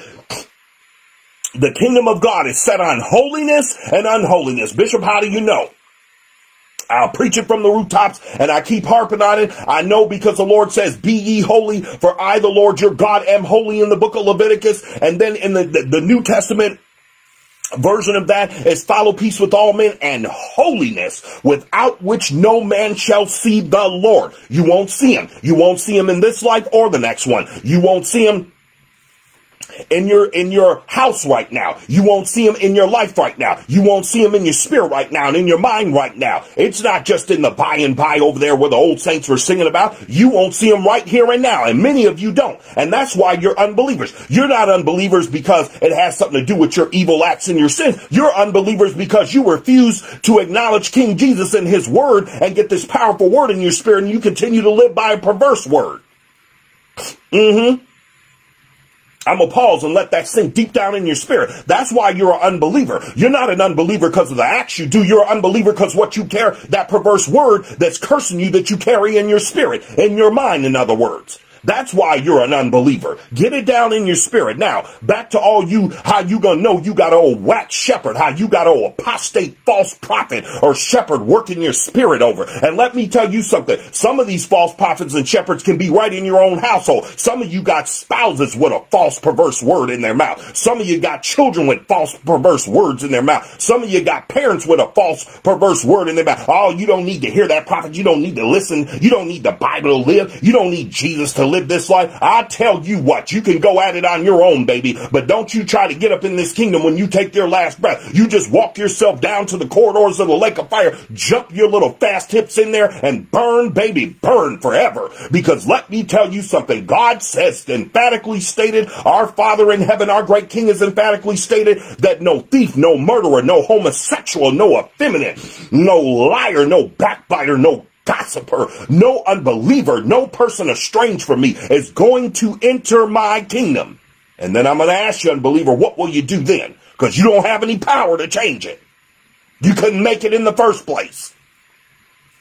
Listen to me. Verse 19. Yes, behold, a whirlwind of the Lord is come forth in fury, even a grievous whirlwind. It shall fall grievously upon the head of the wicked. It started in 2020. Let me tell you, I know everybody Happy New Year. That's exactly why the Lord sent me on here too, because everybody's Happy New Year, and I was right with you. But I had a secret word in my spirit. I had a weapon in my spirit, and I knew the Lord was going to launch it. Okay, we had our Happy New Year. You did your toes. It's all fun and games, right? Fun and games are over. I told you, playtime is over. Back to work. Back to work, believer. Back to work, unbeliever. Believer, you know what our job is. That's why I'm not addressing us too much, just about the false shepherd, so we can help some folks escape that burning building, if you will, spiritually speaking. But you unbelievers, playtime is over. You got it all out your spirit. Now we got to go to work here. We got to go to work here because we got some more judgment, 2021 to 2023. Bishop, I don't believe it. I don't know why, because you saw it in 2020. Now the Spirit of the Lord, and I'm not the only one, pull us all up on YouTube. All the prophets, from Bishop McClendon to Bishop Brink, to Perry Stone, to Lana Vassar, and come on, I can name them up for days. Listen, the word of the Lord's put the same word in all of our mouths, even the old preachers. Come on, Dr. Lester Summerall, Smith Wigglesworth. Listen to me. The old preachers that came before us had the same word in their mouth. The same word from the Lord. He hasn't changed his mind. The Bible says that the Lord is not a man that he shall lie, neither the son of man he shall repent. He doesn't change his mind. He says, I'm the same yesterday, today, and forevermore. What part are we not understanding? Then the Apostle Paul says in Hebrews, and yes, I do believe the Apostle Paul wrote Hebrews for all my theologians out there. I hear you coming down the street. Just deal with it, okay? He allows us to understand, listen, you know, he allows us to understand that our God is a consuming fire. I shared that earlier. See what I'm saying? And listen, so we got to understand playtime is over. We got to get serious here. Okay. And we got a whole bunch of shepherds fooling around. We got a bunch of shepherds, listen, that are not teaching the unadulterated word of God. Okay. Now we're going to take a look at how you know. And listen, folks think they're going to escape, but I'm telling you, the Lord has given us his word 2021 to 2023. You say, Bishop, I don't believe it. Let me tell you something. In the book of Hebrews, as I started to quote earlier, it says our God is immutable. That immutable meaning he doesn't change. That's what immutability means. He does not change. He does not change his mind. The Apostle James said there's not even a shadow of turning in him. That means there's not even the hope or the possibility, even on a nanoscale, that the Lord would change his mind from what he's already predetermined. And can I tell you this? The Lord's not reactionary. Many of you don't understand that either, unbelievers, but let me share this with you. The Lord, our Father in heaven, is not reactionary. It's not like he saw the evil you were doing and then decided to do something about it. No, he knew he knew the end from the beginning. That's what it means when we say in theology, he's omniscient, or all, omni meaning all, science meaning knowing, all knowing. Okay. He's all knowing. He knew everything before he put any of us here. He knew everything decision you was going to make, everything you were going to do. And he set in your life a series of predetermined judgments to help tune us up so we would come to him. So please don't think God is reacting to any of us. He's not. He's not that small-minded, and he's not that stupid. He is infinitely intelligent. So he knew to put it in place before all of us got here. Please, let's get it down in our hearts. Believers, you already know this. I'm not talking to all of you. Miss Loretta, I see you. The Lord bless you. Miss Jennifer, that's the first lady. For those of you who don't know, love you, babe. Listen, y'all already know. So not even talking to you. I just want y'all to pay attention so you can know how, if you're under a false apostate shepherd, or your friends are, you could save them from that burning building. All right. Listen, Jeremiah, the 23rd chapter, we're in the 20th verse. Now, here's where listen, fasten your seatbelts. I'm warning you, unbelievers. Believers, listen, you already know where I'm going if you know this particular passage of scripture, and you should know, because I taught in this in depth and earlier in our teachings throughout 2020. So listen, the 20 through the 20th verse, I'm telling you, fasten your spiritual seatbelt, because it's about to get hot up in here. Okay, the verse 20 says, "The anger of the Lord shall not return until he have executed, until he have performed the thoughts of his heart." And again, the principle is there. He's not reactionary. These aren't thoughts in his heart that just came. They were set before the foundation of the world, before any of us got here. We just don't know what they are. So that is the purpose of revelation. God knows what he's purposed. We just don't know. But the revelation is coming forward. Is it not, believer? Is it not, unbeliever? Listen. In the latter days, ye shall consider it perfectly.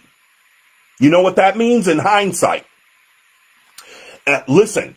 A lot of you as we approach, listen, all you unbelievers, and even a lot of us believers, tell me you didn't consider perfectly what happened in 2020, meaning in hindsight. And many of us, I saw it all across social media. I mean, social media was burning up yesterday, and rightly so. We saw it. People reflected. Hindsight, looking in the rearview mirror. The Lord is saying, when my judgments are complete, you're going to consider it perfectly. That means you're not going to have any need that any of us tell you what occurred. I don't have to preach to you what occurred in 2020, because we all know what happened.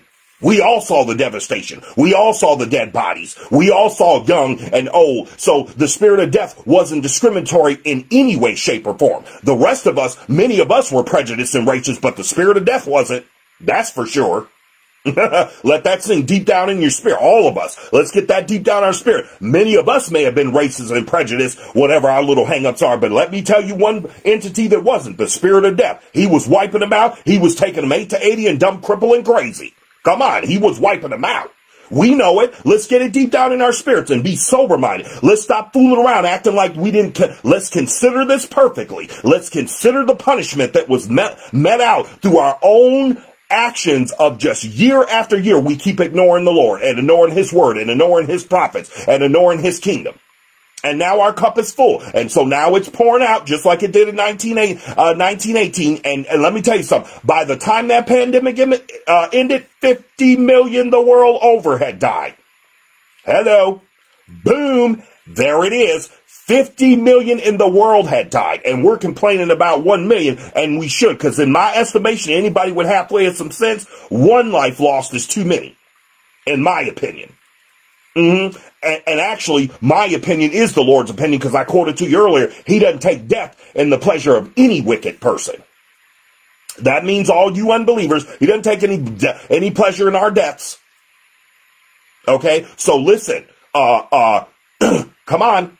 One death is too many. We're already over 1 million the world over. I think we're closer to 2 million now. But listen, in 1918, by the time this thing was done, they considered it perfectly 50 million. A reasonable estimation could have been much more for all we know. 50 million people the world over died. We won't even get into the bubonic plague.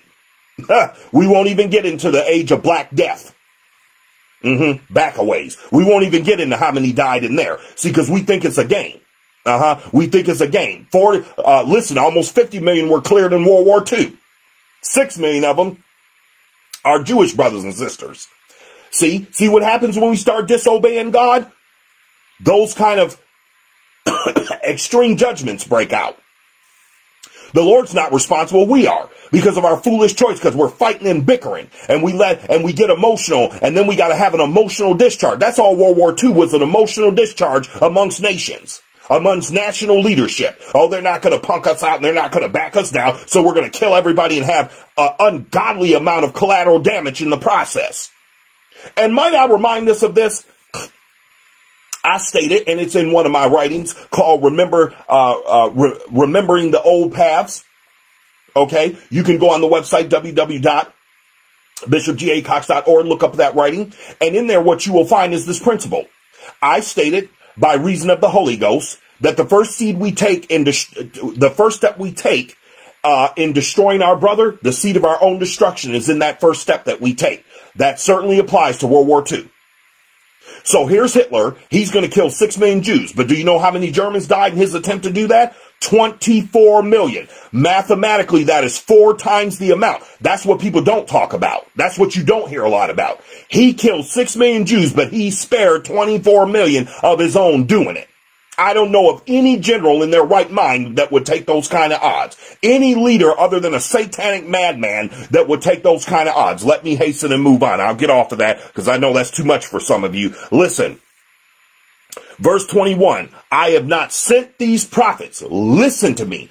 By way of the Spirit of God. Listen to what the Spirit is saying to both unbeliever and believer alike. I have not sent these prophets, the Lord is saying. Yet they ran. I have not spoken to them, yet they prophesied. Now here is your defining marker in verse 22. But if they had stood in my counsel, remember when I read 18? Remember when I read the Lord is acting as a prosecutor there in verse 18? And he asked, for who have stood in the counsel of the Lord and have perceived and heard his word, who have marked his word and heard it, question marks. Remember, he laid that out like a prosecutor in a courtroom. Well, here's your answer. Here's the answer to the charge. How do we know we're sitting under an apostate leader? Or if we're listening to an apostate leader, unbelievers, and both unbelievers and believers alike, how do we know if we're under an apostate leader? Listen to what the Lord gives you as your defining marker. But if they had stood in my counsel, okay, and had caused my people to hear my words, then they should have turned them from their evil way and from the evil of their doings. Is that not clear enough? Is that not forensically and laconically and empirically clear enough? Pick a word, get on it. It all means clear. Is that not clear enough, believer and unbeliever? If you have a word from any mouthpiece and they are not turning you from your evil way and the evil of your doings, as I am right now, you have a false prophet and an apostate mouthpiece. And I don't care if they call themselves sister, brother, mother, father, political leader, politician, hairdresser, priest, father, church, reverend, doctor, bishop, pastor, elder, deacon, evangelist, usher. I don't care what they call themselves. If they are not turning you from your evil way and the evil of your doings, and this does not apply to the believer, this strictly applies to the unbeliever, because we in the believing side, we know that we are to judge ourselves, that we not be judged with the world. Come on, all my brothers and sisters, I can hear you shouting across the world right now because you know the word of the Lord. Listen to me, all you unbelievers. If you got somebody not turning you with their word from the evil of your doings and from the evil of your ways, you have an apostate shepherd and a false prophet. And I don't care what their title or their relation to you is. Let's get it down in our spirits. Now, the Lord wanted me to reiterate that. I already taught on this before, but he wanted me to do it again, so I'm going to obey. Now, let's go to Zechariah, the 9th chapter, and we're going to finish up here. All right, now, Bishop, I remember us being in Zechariah. Yes, you do, because we did a teaching series and we went through the 8th chapter of Zechariah, the 10th chapter, as well as the 13th chapter of Zechariah. So that's why you might remember it for all of you who have been following us. Well, now the Lord's led us back in Zechariah again. We got some more work to do here. So now we're in Zechariah, the 9th chapter. And now I'm going to give a series of prophetic utterances as the Lord has given them to me for all of us. Now, the Bible says, and I gave you the 9th through the 12th verse, rejoice greatly, O daughter of Zion. Now, remember I taught the principle some time ago. It might have been right around heaven's master builder.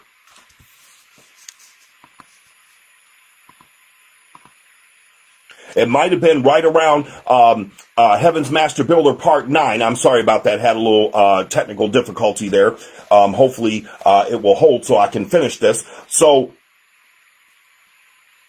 right around that series, I taught a principle that the Holy Ghost put forth for us, that we are able to look at the Word of God like a blueprint. And what that allows us to do is sometimes to extract certain names out, place them to the side for a moment, place our own names in there of our nation, of us, our, personal name, whatever the case may be, so that we can personalize the text to us, so that we can understand that the Lord is talking to us and not necessarily the given name that is established in the text. Because all scripture, you said, Bishop, how are we able to do that? And I stated this before, but I'll reiterate it again, since we're in the spirit of, we're in a spirit of reiteration here, in this text. So the reason we can do that is because the Bible gives us a seal that says all scripture is given by inspiration of God, profitable for doctrine, reproof, correction, instruction, and righteousness, that we may, be made spiritually mature. So, and I'm paraphrasing for understanding. So, the reason we can do this is because that all scripture is written, and then the Bible also says it's written for our admonition upon whom the ends of the world have come.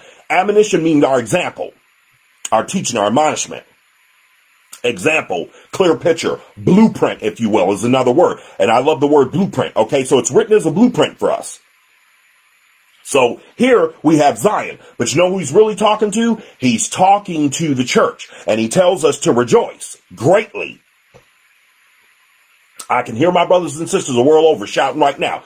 Church believers, he's telling us to rejoice greatly. Rejoice greatly. And as we've been teaching along in this series, I gave you a myriad of reasons why we should be rejoicing. Don't have time to rehearse them again. You have to go back and watch if you haven't already. If you have already, that's probably why I can hear all you shouting in the spirit right now. Rejoice greatly, O daughter of Zion. Shout. Okay, now we're really kicking it up a notch. Shout, O daughter of Jerusalem. Behold, thy king cometh unto thee. He is just and having salvation, lowly, and riding upon an ass, and a colt the foal of an ass. Now, this is a messianic prophecy that has been fulfilled in the first coming of the Lord Jesus Christ. However, it acts as a blueprint. So it was not just applicable to the time when Jesus came in his first coming. It is applicable all the way down, up into and including and through his second coming. So what the Lord wanted me to prophetically utter here, we are getting ready not many days from now to come to a place where the Lord is going to draw nigh to his people in the spirit in a way that we have not previously experienced. I mean so real that it will be so palpable, it will make the hair on the back of our neck stand up. He is going to draw so near to his people, every blood-washed believer. He has certified me. He said, son, I am going to move so close to the earth realm, so close that all the nations of the world will be able to sense my presence. And all of this tomfoolery that's going on right now, confusion, all this foolishness, it is getting ready to drop dead. We are going to reckon it that it is getting ready to be mortified.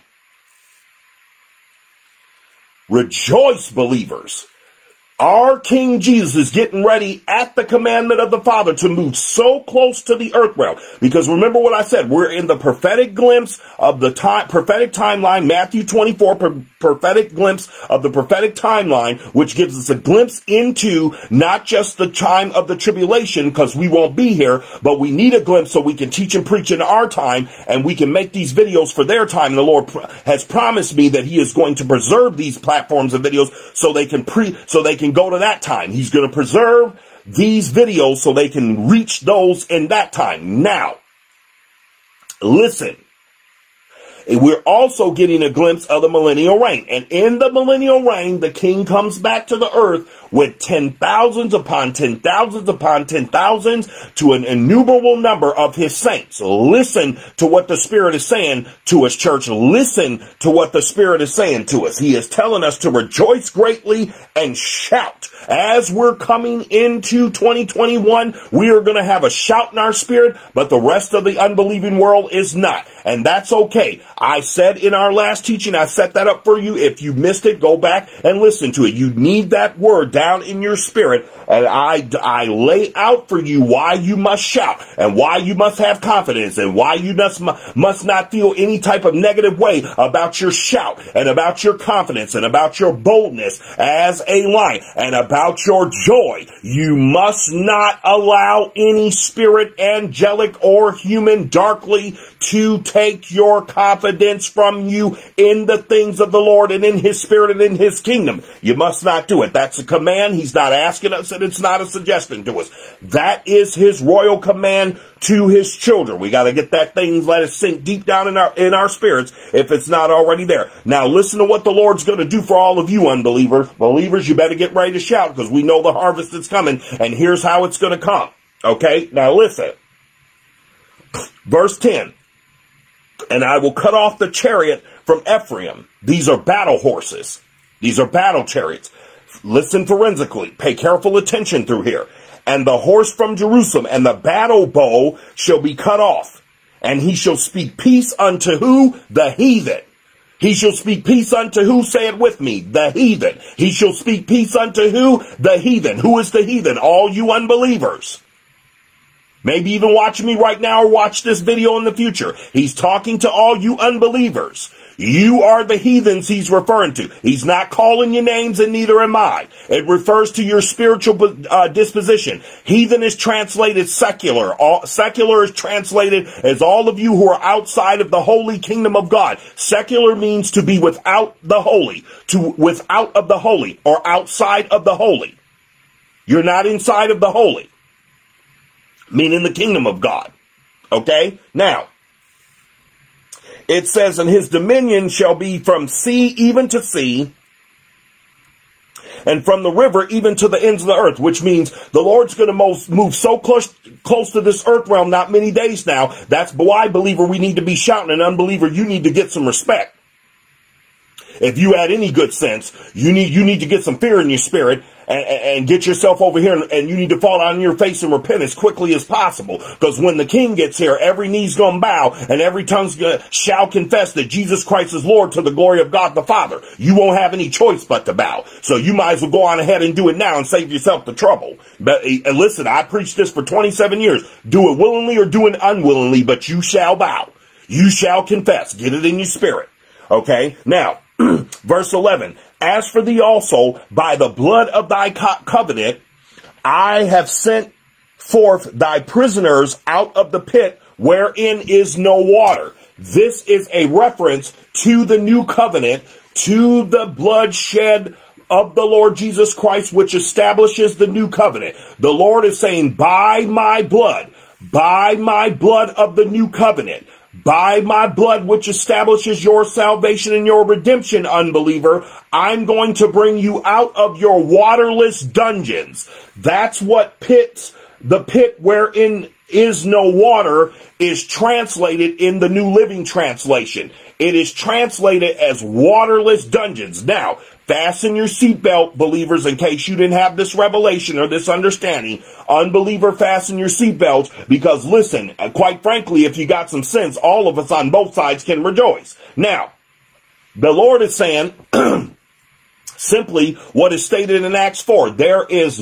Neither is there salvation in any other, the apostle preached. For there is none other name given under heaven whereby we must be saved. It is the name of Jesus Christ. And this is your Old Testament version of that New Testament passage of Scripture. Now, what the Lord is saying through the blood of the new covenant, the New Testament of grace, unbeliever, I am going to bring you as both a spiritual, some of you are even going to be natural prisoners. You back up and you go to that series, Wicked Counsel, and you catch Heaven's Master Builder part 10, 11, and even go back to 9. Some of you are getting ready to be natural prisoners, so don't you fool yourself. Okay, that's why I'm saying you better take warning here.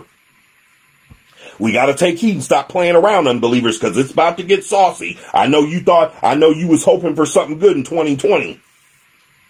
I got news for you. 2021 is going to be much like 2020, and it's going to get kicked up a notch. And if you still refuse to repent the world over, 2022 is going to be even worse. 2023 is going to be even hotter. And the Lord has showed me by 2023, many of you will be running out of a burning building. We won't even have room for all of you on this side, all right? And I don't mean in the kingdom, I mean in the buildings, in the church buildings. That's why we're online right now, because the Lord is leading us to where he wants us to go. Now, so by the blood of the new covenant, I've sent forth thy prisoners out of the pit wherein is no water. And again, I'll state again in the New Living Translation, that is out of the waterless dungeons. Now, you know what waterless dungeons refers to? It refers to your spirit, unbeliever. Your spirit right now is a waterless dungeon. You say, why is that significant? In case believers didn't know, listen carefully to what the Spirit is teaching here so you can give this to somebody else. The Word of God is free. You don't need my permission. Just use it. I don't care about none of that. I never have. This word belongs to our Father. Nobody has a copyright on it. If you think you do, you're fooling yourself. Okay? Now, your spirit, unbeliever, has become like a waterless dungeon. Now, what is water a symbol for? The Holy Ghost.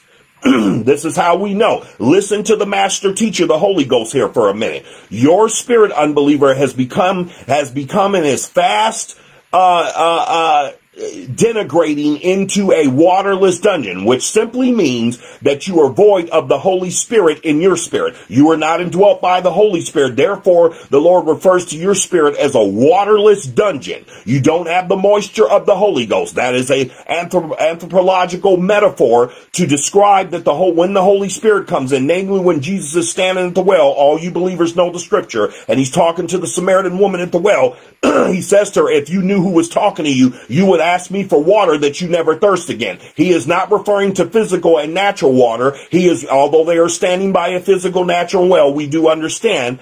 Let's be wise here and let's be spiritually mature. He is not talking about natural water and natural wells with this woman. He is talking about spiritual water, the metaphor used for the Holy Spirit. So here's the prophetic utterance, believer, and this is why we should be shouting. Not many days after the Lord has spanked the unbeliever for a good while, if they don't repent, soon as you repent, you're out. So that's individual and that's nationally. So just because the nations have repented doesn't mean the individuals can't. Listen, unbelievers, get some wisdom here. Just because our leaders have repented don't mean you can't get over in this ark of safety. It just means you'll be in and they'll be out. And if they get some sense and they repent, then they'll be over here and then all of this will cease. But until every man acknowledges the Lord, there's going to be a big holy spanking going on for the next 3 years to complete a 4-year period that the Lord has shown his prophets. So you know what we can call this? The College of Hard Knocks. And all you unbelievers are going through the College of Hard Knocks, and you got a 4-year degree that you're getting ready to get. Get it down in your spirit. I know you don't like it. I know you think it's uncomfortable, but it's the knife of a holy surgeon coming to cut all that foolishness out that's keeping you rebellious, hard-hearted, and stiff-necked. All of you who are on with me, listen to me. Let's begin to share these videos because you know this is powerful and profound teaching. And if you don't have a deep revelation of the Holy Ghost. We got to share these videos. I need these videos shared because, listen, I don't care what these people think about me. You listen, X me out, turn me off, cut the screen off, just hear my voice so you can get the word of the Lord. I don't care about fame. I don't care about fortune. I never cared about any of that. I pastored churches where I didn't get no check and didn't ask for one. Wasn't concerned about one. Okay, and even the ones I pastor where I got a check, they weren't that much anyway for me to be concerned about. Okay, the Lord's always taking care of my needs. So you ask anybody that knows me, 27 years, I started my 28th year. When we crossed this threshold into the new year, I'm working on my 28th year now. Okay, of ministry, and let me tell you something. I have preached the unadulterated word of God, and that's why I don't care about filthy lucre or money, as the Apostle Peter wrote, so I could get the unadulterated word of God to us. That's why I got a little sass. That's why I got great boldness, because I don't care about your money. You can't bribe me. You can't can't pay me off. I'm going to preach this word of fire, and I don't care who likes it, who don't like it, do like it, don't like it, whatever, doesn't matter. I made my face like flint. I know that I'm called in the same spirit like the prophet Jeremiah. Listen, we are coming to root out, pull down, destroy, and to throw down. Then we're going to build and plant. Come on, Jeremiah, the first chapter. You haven't read it, go and read it. You got some homework then, okay? So, all of you unbelievers, you are your spirit is these waterless dungeons that the Lord is referring to. But here's the shout, believer and unbeliever. Not many days from now, the Lord's going to move close into the earth that we won't visibly see him, but his presence will be so palpable like we've never experienced before. And then what's going to happen? The Lord has promised to pour out his spirit upon all flesh, so that bringing to pass the word of the Lord. And I taught on this in the last, in our 13th period of sharing. The Lord's going to pour out his spirit upon all flesh. And listen to me, it is going to be greater. It is going to be a double portion greater than in the days of the Acts 2 Pentecostalistic experience, excuse me. And so please understand this. He's going to pour out his spirit. So here's the shout, unbeliever. Even though you're a waterless dungeon right now, many of you, and I don't say that loosely or glibly, many of you are waterless dungeons right now. But here's where I want to shout for you. Not many days from now, you won't be. Lord's going to pour out his spirit in your spirit. And let me tell you something, baby. I don't know of any one of my brothers and sisters in the body of Christ where the Spirit of God came into us and it wasn't a dynamic and a radical experience unlike anything you will ever experience. So much so, here's the mark of the Lord told me to give you, and I've been giving it to people for 27 years all around the country and outside of the country. When the Holy Ghost comes in you, unbeliever, you won't have need that any man tell you that that's what's happened to you. That's how radical, that's how awesome, that's how dynamic, and that's how profoundly and prolifically powerful his presence is. When he comes in you, he will shake you down to your spiritual socks. Baby, you think listen, Michael Jackson and Fred Astaire won't have nothing on your moves when he comes into your spirit. Baby, you will dance before the Lord like King David did. The Bible said he danced out his kingly robes. He was dancing so hard before the Lord. And that will be you not many days from now. That's why I want to shout for you. Listen, the Bible says the angels rejoice in heaven over one sinner that repents. And now many of you are getting ready to repent. An untold number. We won't even be able to count you the world over. So I know the angels and all of us in the body of Christ and the great cloud of witnesses and the 4 and 20 elders casting down their golden crown. Boy, they are shouting in heaven right now. And we are shouting and rejoicing in the body of Christ. That's why, believer, in verse 9, the Lord's commanding us, rejoice greatly and shout. Because we're getting ready to add to the kingdom. Listen, we're getting ready to get a latter rain that's going to be far greater than the former rain. Miracles, signs, and wonders, the Lord has promised me, are going to begin to move, and we're going to see them with our physical eyes. And this is going to be stuff that the eye hasn't seen, nor the ear has heard, neither has it entered into our hearts, the things that the Lord has prepared for those that love him. Listen to me, believer. We're getting ready to believer and unbeliever. We're getting ready to see magnanimous miracle signs and wonders that are absolutely going to blow your socks off. Won't nobody be getting high. Won't nobody need alcohol. Won't nobody need to be popping prescription drugs, baby, because you're going to be so high in the Holy Ghost, you ain't never going to want to come down and come back. I wish I had some Holy Ghost help up in here for my brothers and sisters, and I know I do, because I can hear you shouting in the spirit, and the Holy Ghost is with me. You know, I don't know why preachers, we say that all the time. I think it just feels good to our spirit, and it feels like a wonder deep down in my soul, because I know I have some help. I have the greatest help of all with me. I have a great cloud of witnesses even in heaven looking down over us, praising the Lord on our behalf while we continue the work that they started so long ago. Listen to me. Verse 12, turn you to the stronghold, ye prisoners of hope. And that's where the Lord wanted me to talk to. That is what my thought is for this period of sharing. Prisoners of hope. You say, Bishop, why did you wait so long to hold it? I waited so long to hold it deliberately because I have a prophetic utterance I want to share with us all, and I didn't want to pop the lid too early. Listen, the thing that the Lord has laid on my heart is you are prisoners of hope. You unbelievers, you're not just prisoners, you're prisoners of hope. In other words, even though you're prisoners bound in your spirit right now, there is absolute eternal, there is absolute infinite, there is absolute our Father in heaven so loved the world, he gave his only begotten Son, that if you would believe in his Son, you should not perish and have everlasting life. Hope. Get it down in your spirit, unbeliever. You don't have to stay a spiritual captive and a spiritual prisoner. Isaiah 61 says, the Spirit of the Lord God is upon me, because the Lord has anointed me to preach good tidings unto the meek. He has sent me to bind up the brokenhearted, to proclaim liberty to the captives and the opening of the prison to them that are bound, to proclaim the acceptable year of the Lord and the day of vengeance of our God, to comfort all that mourn, to appoint unto all that mourn in Zion, to give you beauty for ashes, the oil of joy for mourning, the garment of praise for the spirit of heaviness, that you might be called trees of righteousness, the planting of the Lord, that he might be glorified. Hope. You prisoners of hope. The Lord has anointed his servants, his believers all over the world. And it doesn't matter what our office is. He has anointed every blood-washed, born-again believer to bring a message of hope to you unbelievers. And I'm bringing it to you right now, front and center. You prisoners of hope. You waterless dungeons. Not many days from now, the Lord's going to fill you with his spirit down to your socks, baby. And I'm going to tell you right now, your life is going to radically change. Your children are going to radically change. Your households are going to radically change. Your businesses are going to radically change. Your thinking and your spirit and your spiritual power and your wisdom and your knowledge and your understanding, your confidence in yourself, your confidence in your fellow man, your confidence is going to go to an exponential level. Get it down in your spirit. Not many days from now, you prisoners of hope will be prisoners no more. You will just be in hope. Oh, I got to calm my little spirit down here, because I feel like flying up out of here, and then I won't finish this off for us. Listen, I'm preaching so strong, my sinuses are going, and I don't even care. I'm going to keep drinking this water till they get under control. Listen.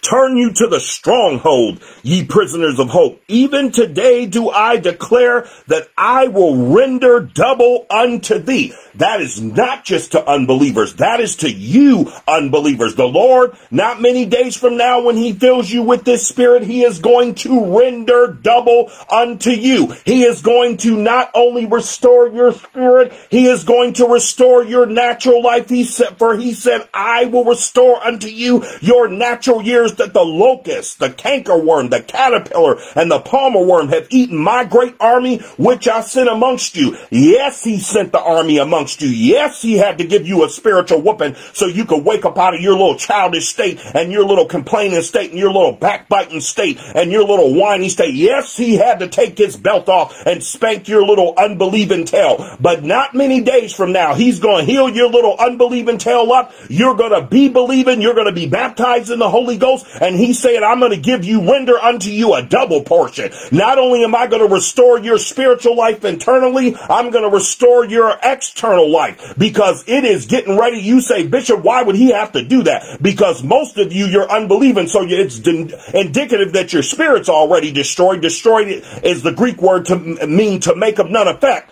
You have no effect in the kingdom. So your spirit is already destroyed. And many of you, over 2020, many of you, your natural lives were destroyed. You lost people. People died close to you. People you know died. So many people. Listen, and you say, Prophet, did anybody die around you? Absolutely 150% they have. I mean, dropping like flies. People in my family dropping like flies. And I don't mean my immediate family. We've been protected. I'm talking about folks that tend to, not say much to you and stay way over there and do what they want to do and act like they just skipped over the preacher. These the ones that I send the messages to give them hope, and they don't never look at them, or they turn them off. They watch them for about 30 seconds to get the introduction. Then as soon as I start preaching about hell, they turn it off. Listen to me. And I start preaching about judgment. They don't even get to the part where I'm preaching about good news. And some of them don't even, I start preaching about good news in the beginning. They go through the introduction, don't even make it to that. That's the folks I'm talking about. All right. So many of them, at that distance, oh yeah, baby, they're dropping all around. A lot of folks I was talking to, one of my buddies, we went to high school together, and he was informing me that about 3 or 4 friends I didn't even know were brutally murdered here in Detroit. So listen to me. Yeah, they've been dropping like flies all around me. Listen, even strangers, folks I didn't even know, having conversation with me, and all their folks are dropping. Listen. Let me tell you something. Just because we're believers, just because we're prophets, we are exempt from this happening to us. But we're not exempt from seeing it happen to you. I'm going to say it again. You go back to our 13th period of Sharon, heaven's master builder, and I lay that out for you. Only with our eyes shall we see and behold, shall we behold and see the reward of the wicked. However, syllogistic reasoning shows us that we will behold and see it. We're not going to be in it. We're not in it with you. We're not being touched by it, but we are seeing it. And it's not pleasant. It's not fun. Nobody's taking joy in this, unbeliever. We want you to hurry up and repent and get over here so we can stop this madness. And can I tell you something? You can keep trying all your vaccines and everything you want, but I'm going to give you, listen to me. The Holy Ghost told me to give it to you if you didn't already know. Listen, the only thing that's going to stop the coronavirus is if my people who are called by my name will humble themselves and pray, seek my face and turn from their wicked ways. The Lord said, then will I hear from heaven. I will forgive their sin and I will heal their land. Your greatest vaccine is not the vaccine for the coronavirus, unbeliever. Your greatest inoculation against this cursed word that fell on you in 2020 is the word of God. Yes, sir. Yes, ma'am. When you humble yourself and you get on your face, you won't even need to take that vaccine. And if you got any sense, you won't. Some of the preachers are scared to tell you. I'm not scared to tell you. Do not take it. You don't need it. Many of you are going to die from it. Fool around. I laid that out in one of our past teachings. Don't fool with it. You don't need it. I'm telling you, all you need to do is repent and have faith. And listen, even as the grain of a mustard seed, and the Lord will keep all evil and plagues from you. I'm a living witness. I'm a living witness. Come on. I'm telling you, been exposed all kind of people. Nothing. I'm not going to look for it, but I'm telling you, sometimes nothing. Divinely protected. Wife, same thing. Children, same thing. Come on. And I'm not the only one. All you believers know. All you that trust in the word, you know. So you're going to have double. Now, let me share this one last thing with you. And then I feel the Holy Ghost allow me to rest in my spirit here. And we're going to be done. Turn you to the stronghold. Now, you say, Bishop, where's the stronghold? Yeah, Nahum 1:7. The Lord is a stronghold in the day of trouble. Hello. Boom. There it is. The Lord is Nahum, the prophet Nahum. Pick up your Bible and go to Nahum, 1st chapter, 7th verse. You want to know what the stronghold is? Turn you to the stronghold, the prophet Zechariah said. Your stronghold is the Lord. The Lord is a stronghold in the day of trouble. And the B clause of that verse is, he knows them that put their trust in him. That's your vaccine, unbeliever. Put your trust in him. That's your vaccine. That's your out to this perverted word. That these false prophets spew to you. I'm not saying the coronavirus is not real. I've never stated that. I knew from the beginning it wasn't a joke, and it was real because I had prophetic word. I had preached for 27 years before we got to 26 to be exact. Well, now 27. I preached for 26 years before we got to the coronavirus that the wrath of the Lord was coming. I said it in private conversations, in public teachings, preachings, and lecturings. I kept saying it, and here we are now. We're in the first year. We got 3 more to go. So listen, you unbelievers are just freshmen in college right now in this school of hard knocks. But this year, now you done crossed into your sophomore year. Listen, this is the one school that it's okay to drop out from. I said it. It's super highly and egregiously inflammatory, and you already know I'm not taking it off the table. You are in your sophomore year, but let me tell you something. This is the college you want to drop out of and never return to. Feel free to drop out and run into that stronghold. Nahum 1:7. The Lord is a stronghold when? In the day of trouble. What does he know? Those that put their trust in him. Unbelievers, you trusted him today. I thank the Lord for all my believing brothers and sisters all across the world. All my family and friends across the world. Even my enemies of the cross run into this ark of safety called the Word of God and the Kingdom of God while you have a chance so you can avoid the lake of fire and the second death, according to Revelations, the 19th, 20th, and the 21st chapter. All right, my brothers and sisters, listen, I love you. I said it before, and I'll continue to say it, and I'll continue to harp on it. I love you divinely because I tell you the truth, the unadulterated truth of the Word of God, without sugarcoating and water nothing down, and I don't pull any punches. This is the knife of the surgeon. This is that holy castor oil going down, cleaning all that mess out of all you unbelievers. This is the knife of that holy surgeon, cutting all them cancerous cells, spiritual cells out of your mind so you can be free and live holy and live spiritually healthy, not just naturally healthy. All right? I love all you in the Spirit of the Lord because I tell you the unadulterated truth. I'm signing off for now. I bid you a good day.